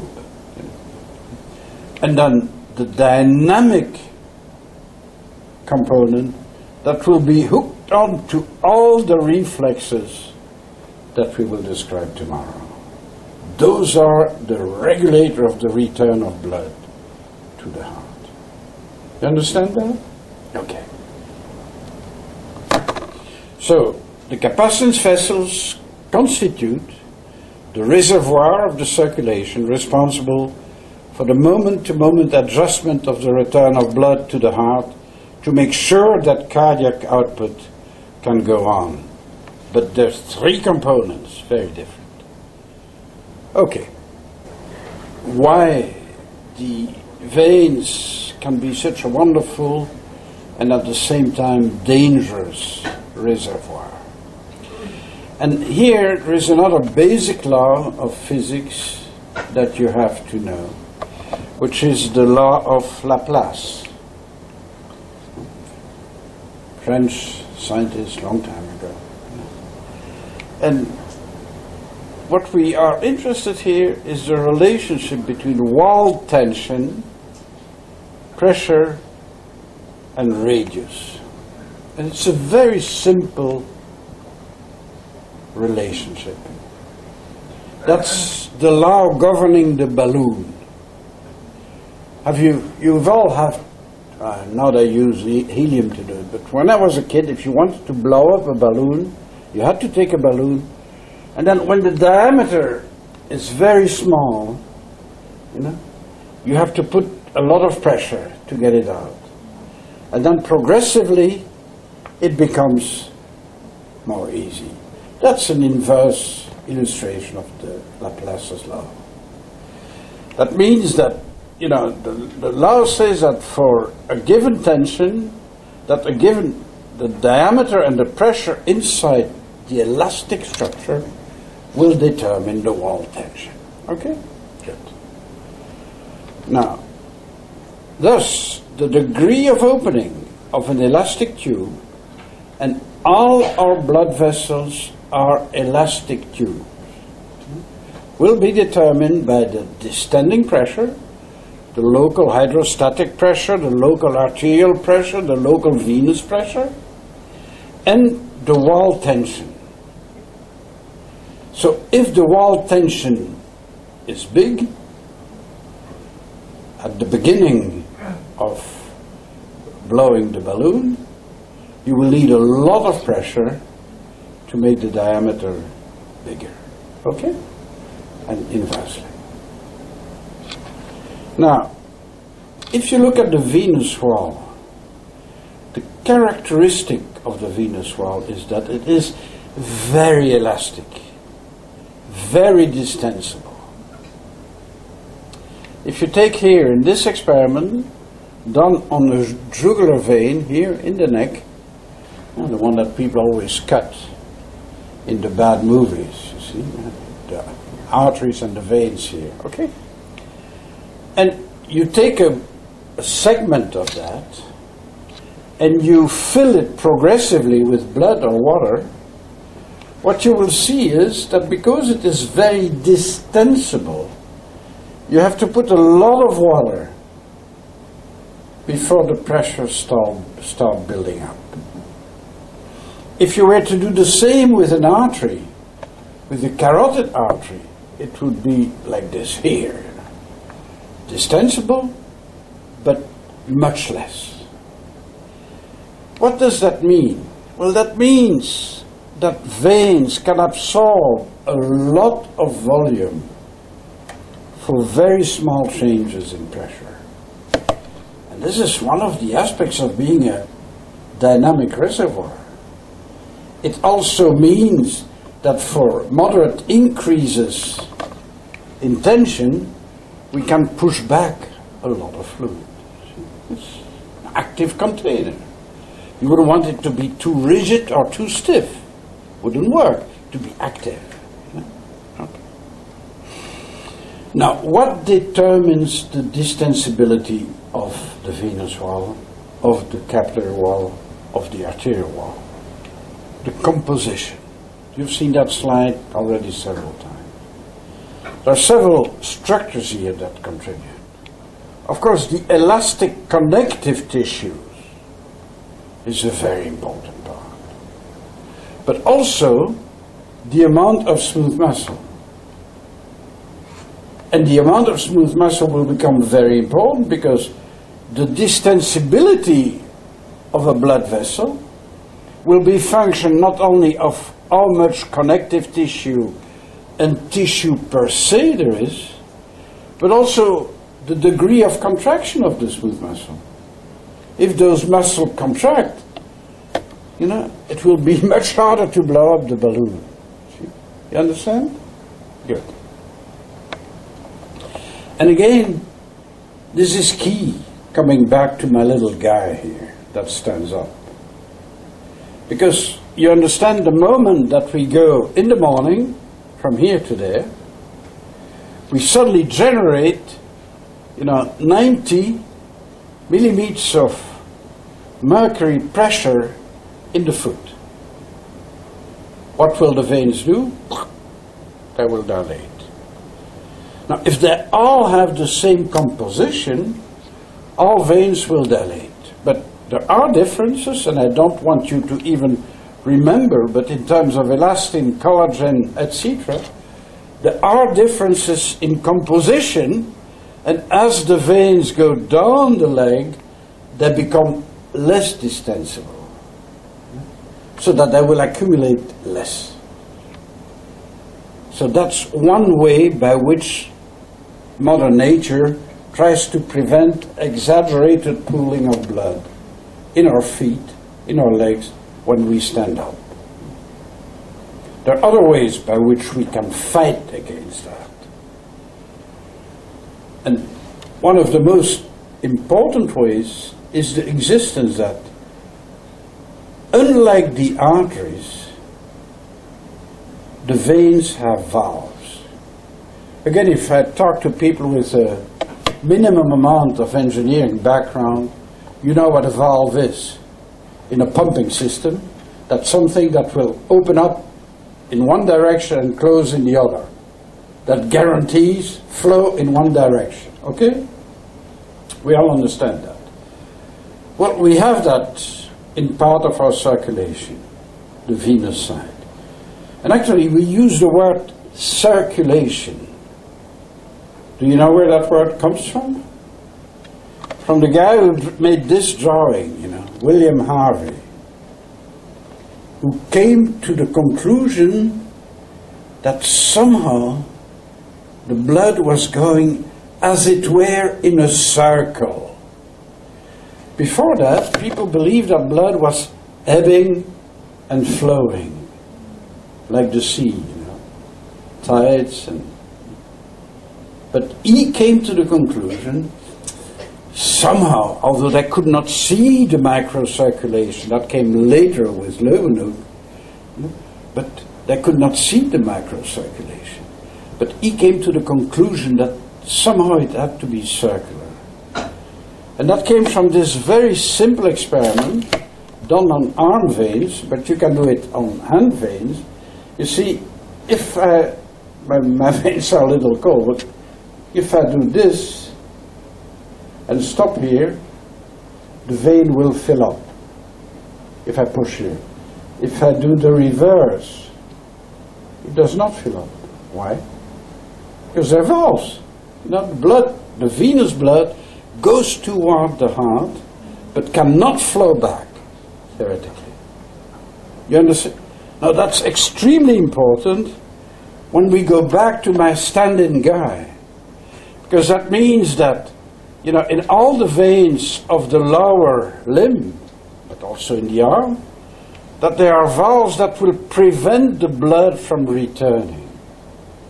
So the very large hydrostatic column that is created by standing up is broken into small segments of a few centimeters each by the valves.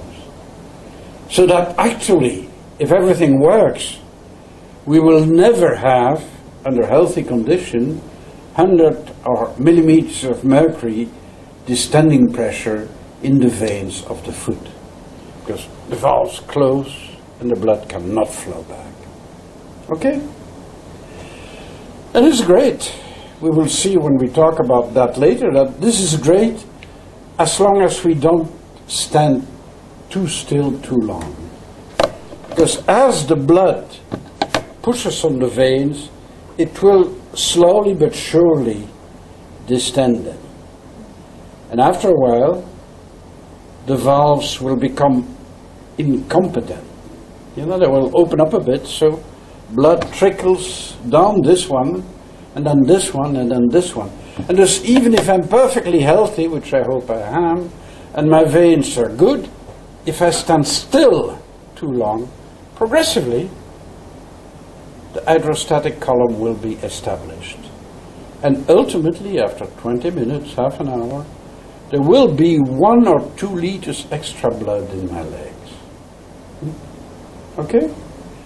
But normally, if we move around, this is not much of a problem. Now, how can we compensate against that? But we're back to vascular smooth muscle and venous smooth muscle. One way to compensate for those for the distension and the accumulation of blood is to use vasoconstrictor tone, venoconstrictor tone, to increase the contraction of the venous smooth muscle, which will make it much less distensible. And let me show you this experiment. And this is a very important slide for me because that was in my first real paper in 1969. It's a long, long time ago. My first big, long paper. And what I did, I took segments of veins, saphenous veins, from the dog. In those days, it still was ethical to work on dogs.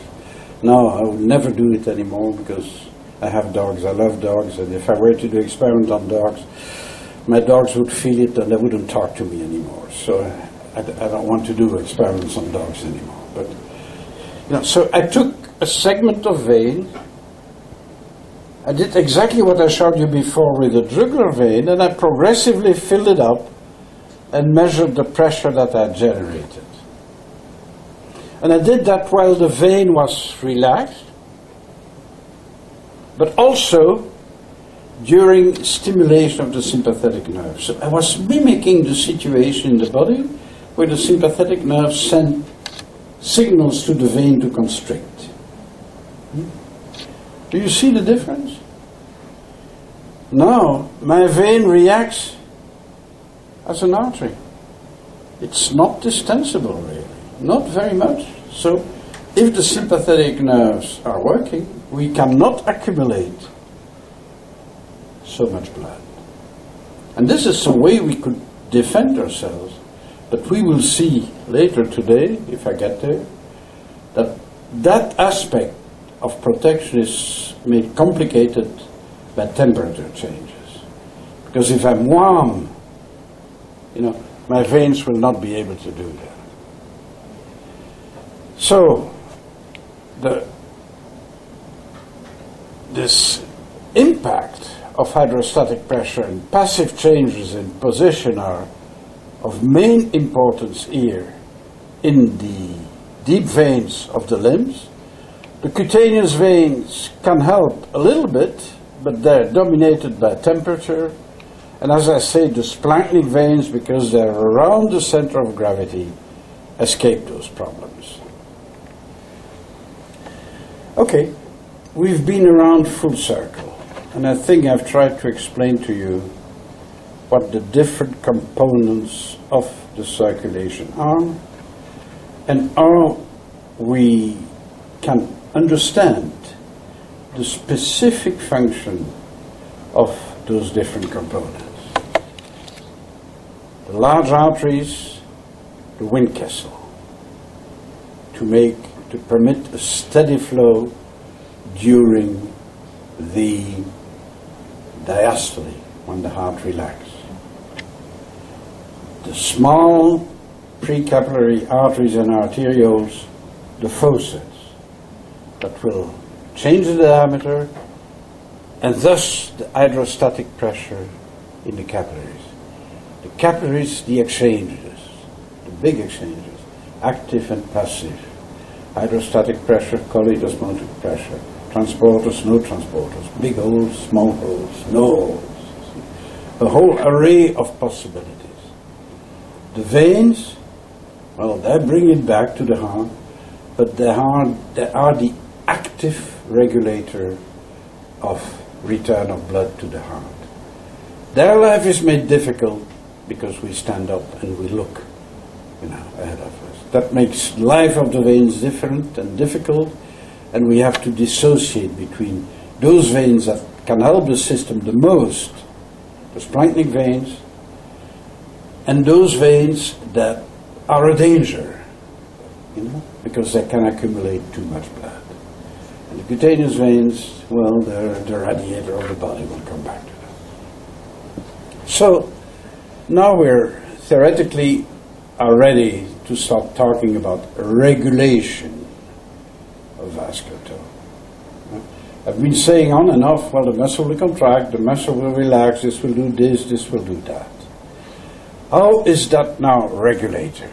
Well, the crucial thing is that ultimately all changes in diameter, active changes in diameter, and thus all active changes in capillary exchanges are regulated by changes in tone of the vascular smooth muscle cells.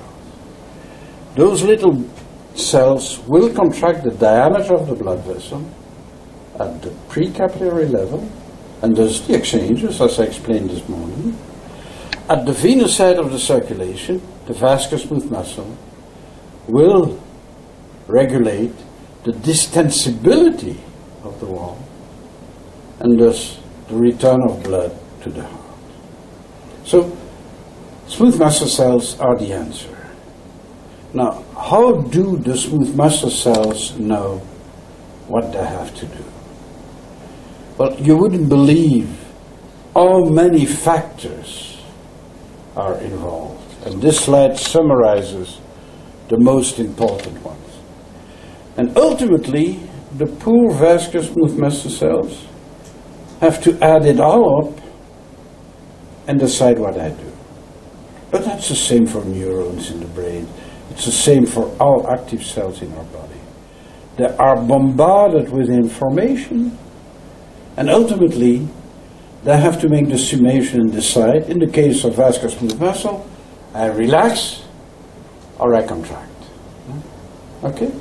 Now, what are the signals for that? Well, the most important ones are most important, not in order of importance. Let's just go through the list and tell you. We'll then come back to each one of those later. Important are signals from nerve endings. Or maybe I should go back.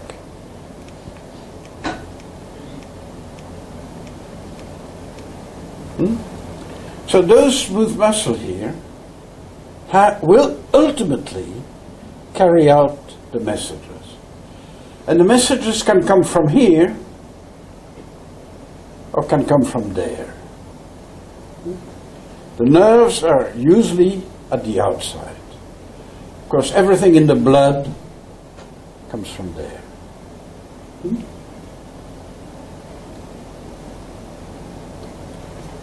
So, neurotransmitter. Do you know what a neurotransmitter is?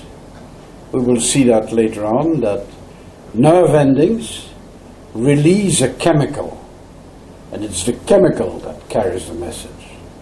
That chemical we call a neurotransmitter, because it transmits the message from a neuron, from a nerve cell. And there are several that we will discuss. Do you know what hormones are? Those are products of glands in the body that are secreted in the blood and that are pumped around the body and can work everywhere. Do you see the difference between the two? Nerve endings we will control very specifically. Hormones, it's an overall thing. Okay? Doesn't mean that every blood vessel participates. We'll see exceptions to that. Platelet products and blood products. In the blood, we haven't said anything about the blood, but it's a wonderful juice. It contains all kinds of things. It contains cells, it contains platelets, and those cells and platelets can generate signals for vascular smooth muscles. The blood can coagulate, and when it coagulates, it will form thrombin, and that can be a very powerful signal too. Endothelial cells.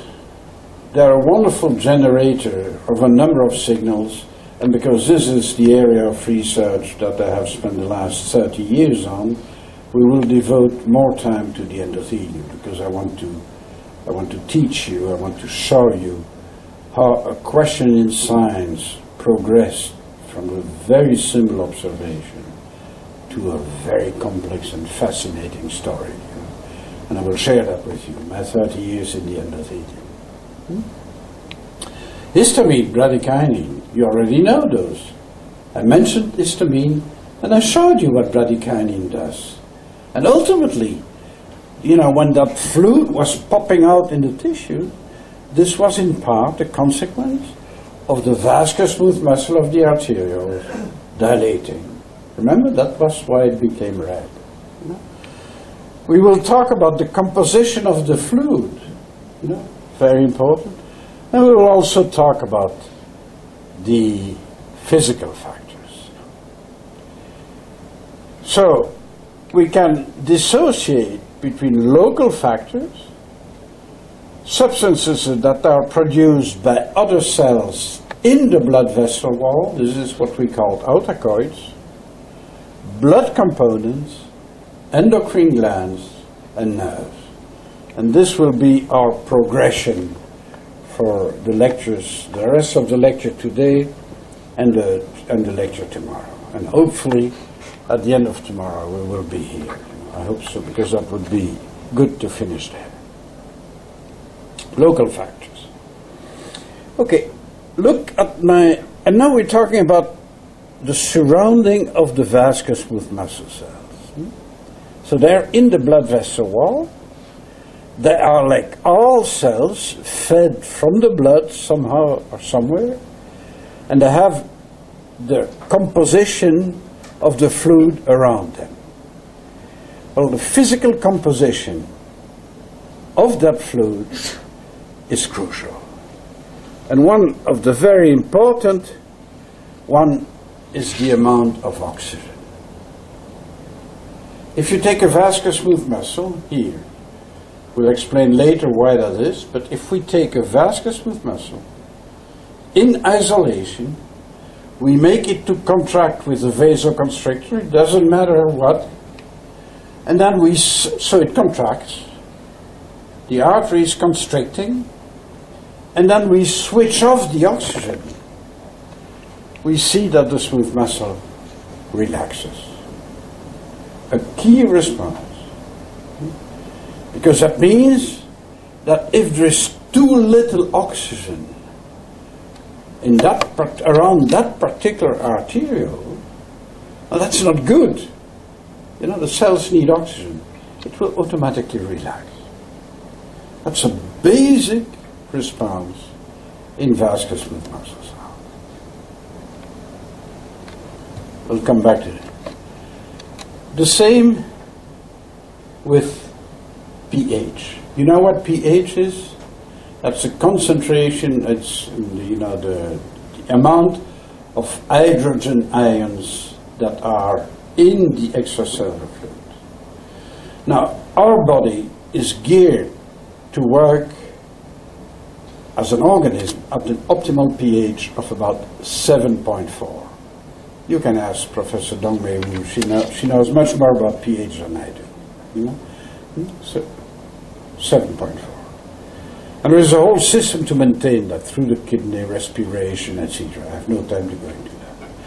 But ultimately, we want pH to be constant. Now, as we work, maybe is that the next one? No. I will come back to it. If we change the pH, the vascular smooth muscle will react. This is another one of my experiments when I was your age. What's going on here?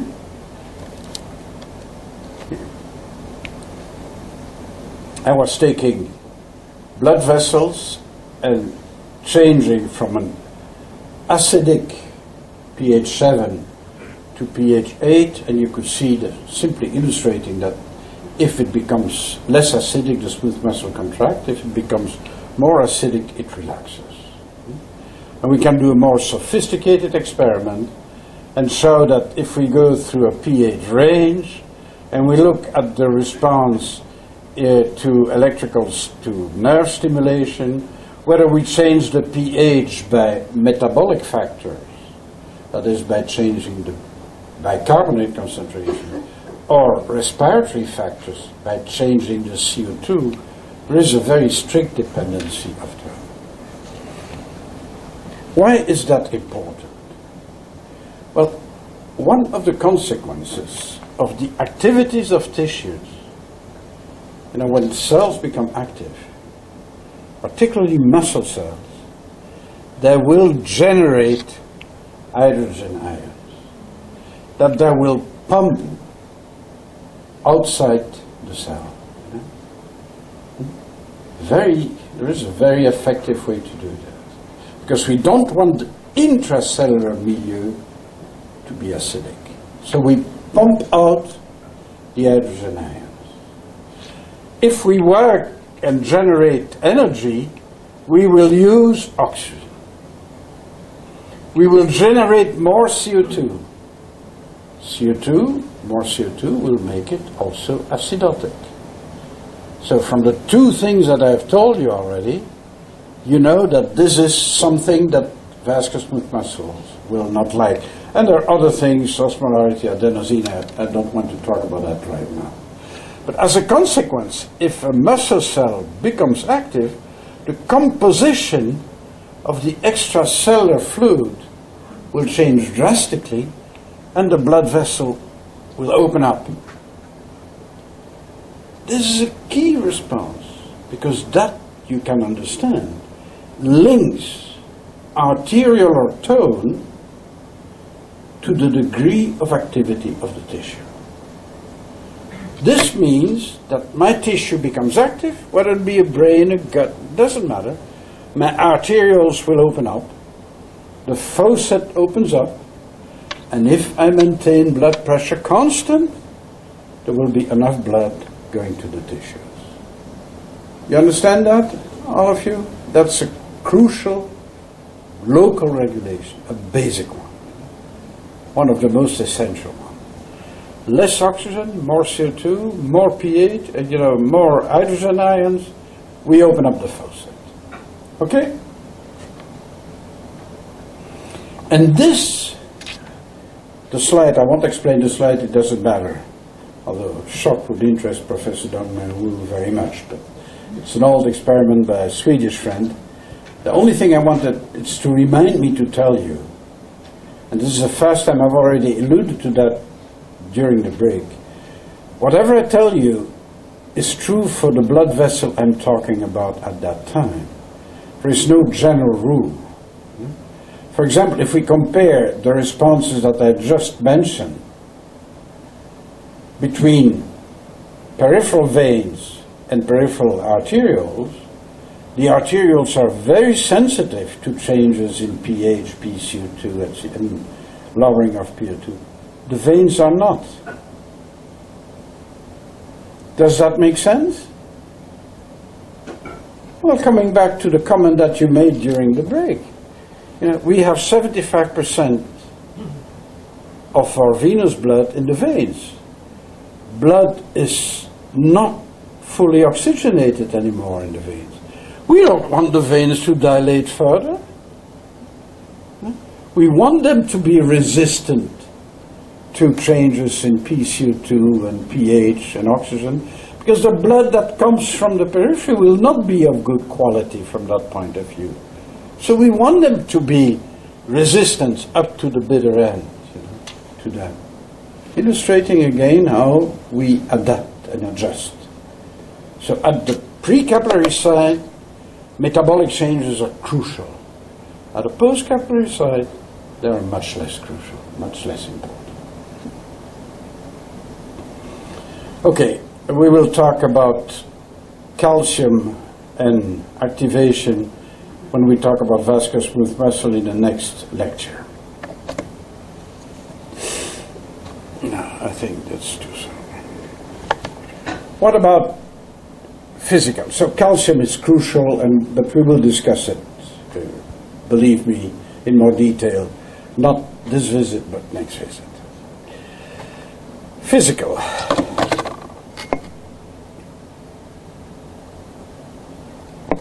What are the most important physical factors? Well, this slide says it all: stretch pressure and temperature. And if we look at physical factors, we need, besides temperature, to consider three aspects: compression, internal distension, and shear forces. Okay, external compression. This slide, and I've already said something like that in the first lecture. This slide shows you, if you look at a human who is exercising the calf, the lower leg, and you measure blood flow through that leg, this would be the blood flow during contractions. So it's not a sustained contraction, but it's a rhythmic contraction like this. And you measure blood flow during contractions. And this is the blood flow in between contractions. You see the difference? Remember what I told you about the heart? Diastolic pressure versus systolic pressure. In a skeletal muscle, during the contraction, the wall of the muscle stiffens so much that it compresses the blood vessels and it cannot receive enough blood. This is why we can do this forever, but if we hang from a tree, sooner or later we will have to give up. because the pain will be too intense. Illustrating that. So compression is an external physical factor that can cause a problem in terms of the arrival of blood to the tissue. And we have to keep that into consideration. But it can be good for certain things. And we're back to our little guy standing there with the blood pooled in the deep veins, in the veins within the muscle of the legs. Here we measure, not me, but those investigators measure blood pressure in a little guy standing still at the foot. Pressure is very high, 90 millimeters of mercury. Actually, this is the paper from which the figure came that I quoted on my little guy standing up. Now the guy starts doing this, compressing the deep veins. Blood immediately can start flowing from the skin veins into the deep veins and back to the heart. As long as he keeps doing this, no problem. The moment he stops, up, we go back. What does that mean? Well, again, as I told you, when we stand up and stay still, our valves will become incompetent. Now, we will accumulate. Now, only if we stand still. And thus this only becomes a problem for people who have to stand still a long time. Teachers, nurses, surgeons, girls or boys in shops, you see. And those are the people that are at danger for something that we will discuss. I don't do, not today, I think, I forgot where, that we discuss, when we talk briefly about varicose veins. Because those professions will predispose for that. Okay. Good. So external compression is important. What about internal distension? Well, if you look back and you think about Laplace's law that we started with, the distension of the blood vessel will be function of wall tension and pressure. There's this relationship. So what will make a blood vessel distend? An increase in pressure, okay? Now that has consequences. If you look at the vascular smooth muscle, and again, we talk about vascular smooth muscle here. If we look at vascular smooth muscle, those little guys are arranged in circular manner, but they are muscle cells. And as we will see, they contract because they have contractile proteins that can interact and slide it to each other and pull. Now, how can distension affect that? Well, when I was young, if we wanted to impress girls, we were showing off our muscle. And how do you show off your muscle? You just put your arm in a very particular position and then you do this. What have you done? You have, without realizing, selecting the point where the contractile proteins are optimally arranged so that their interaction can be optimal when your muscle shows up. If I do this, I've elongated them. They're too far apart.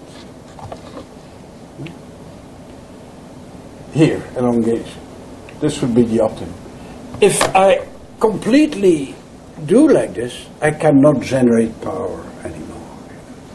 Thus, the physical arrangement of the contractile protein will determine how hard the vascular smooth muscle cell actually can pull. You understand that? And you've already seen that in a way, but let me illustrate it here with another blood vessel here. That's a splanchnic vein. Remember what the splanchnic veins were supposed to be? The dynamic reservoir to the heart.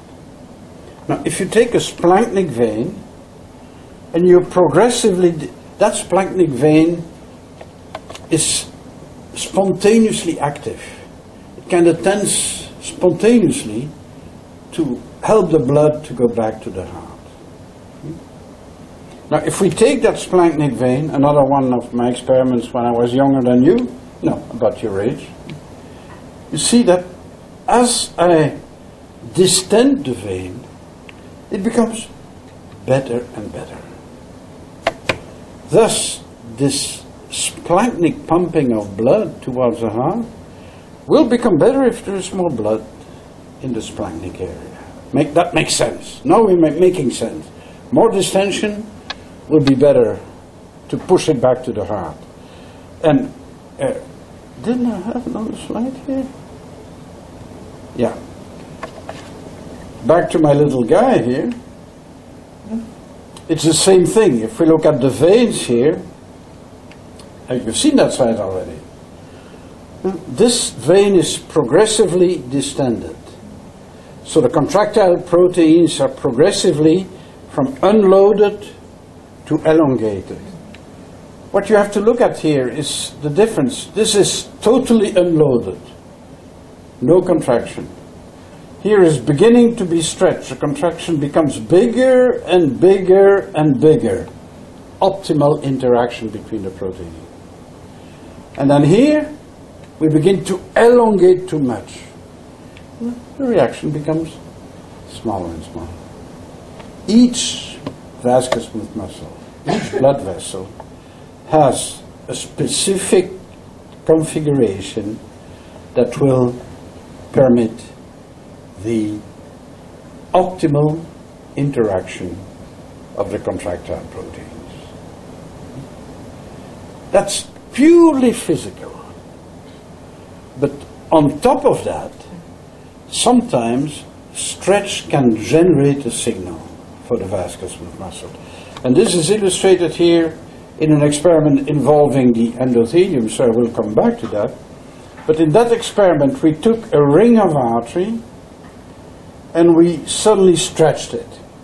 You see, those are the things that we used in the past. And we suddenly stretched it. And here is a ring without endothelium. This is the first time, I think, that I show you that the endothelium is important. You believe me, you will hear more about it.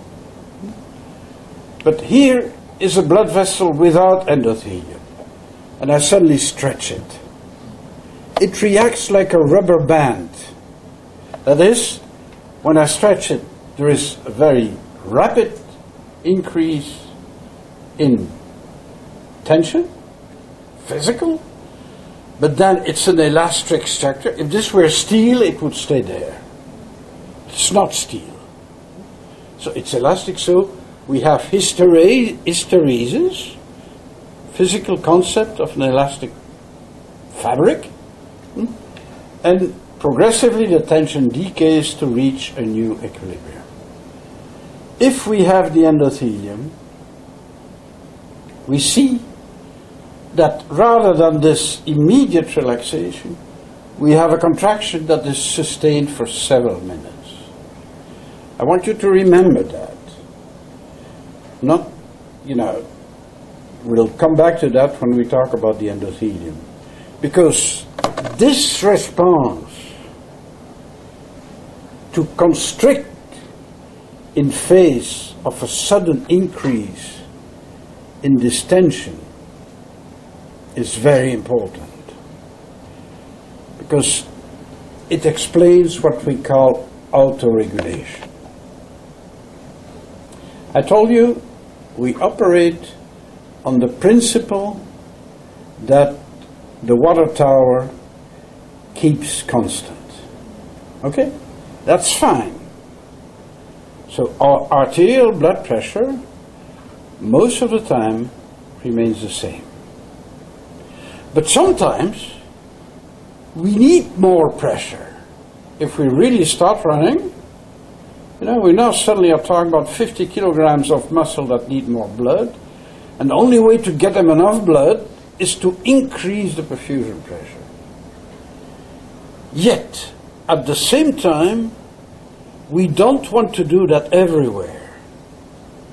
And particularly in our black box or in the kidney.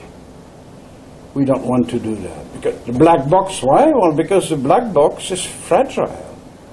And if the pressure suddenly increases too much, we could rupture blood vessels and lose part of the brain. And the kidney is important. We want to run. But if our kidney is overperfused, we will start making so much urine, that we will have stopped running to take a pee. So we don't want to do that either.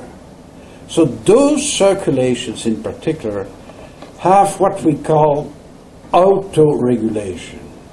That is that if the blood vessel is closed and we increase perfusion pressure, there will be an increase in diameter, caliber, the diameter. Then, throughout a range of pressures, the diameter will not change. And only if the blood pressure becomes very exaggerated will the blood vessel then distend. And this autoregulation protects the brain circulation against unwanted, exaggerated bursts of blood pressure. That is a very important response, and this is due to something like this. The fact that if you stretch certain smooth muscle, certain blood vessel, they will automatically constrict, to prevent exaggerated increases in pressure downstream. We understand that? Okay. Now this I've already covered.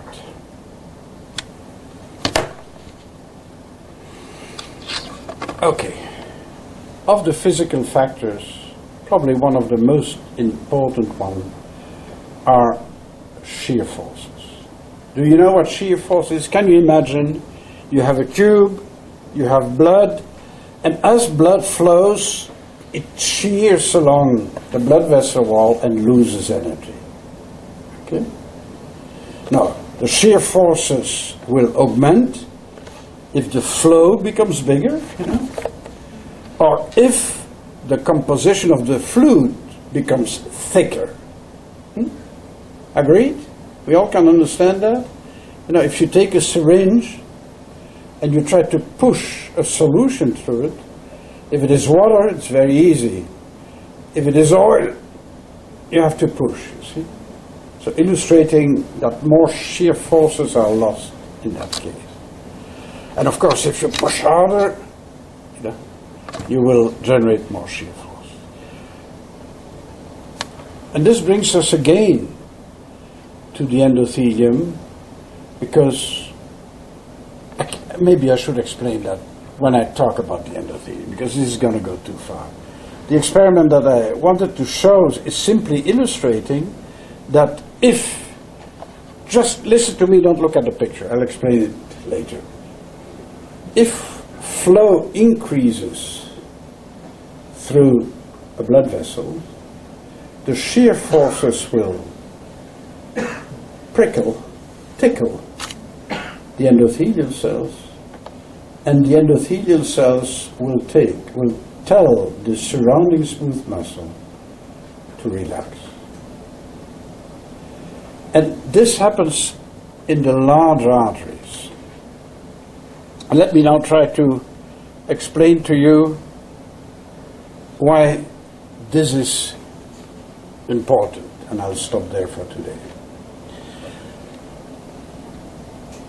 You have a blood vessel, a large blood vessel that feeds a muscle bed.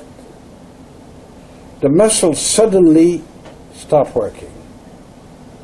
What will happen? Well, we've seen it. All of this will happen, and the arterioles will dilate. The blood pressure hopefully remains the same, so there will be a sudden surge of blood to the working tissue. Everybody understands that? Now, at that time, in the large tubes that go to the tissue, the shear forces tell, by way of the endothelium, tell the smooth muscle of the large tube to relax. So the big conduit vessels, the big arteries relax also, in reaction to what happens downstream. That is as if in your bathroom, when you open the tap, the faucet to your bath, the tubes in the wall would suddenly become bigger. Do you understand that? That makes the redirection of blood flow to the active tissue very efficient. Much more than if everything would stay the same. And thus, shear stress is a very important factor for the regulation of vascular tone. And of course it is very important because we have shear stress in every blood vessel of our body all the time. We'll come back to that when we talk about the endothelium. The other physical factor that is of great importance is temperature, but that slide, which is one of my slides too, I will explain tomorrow morning then. I'll see you tomorrow morning, and please keep this little pink stick here so that I'm sure that I have a lecture, that I have material.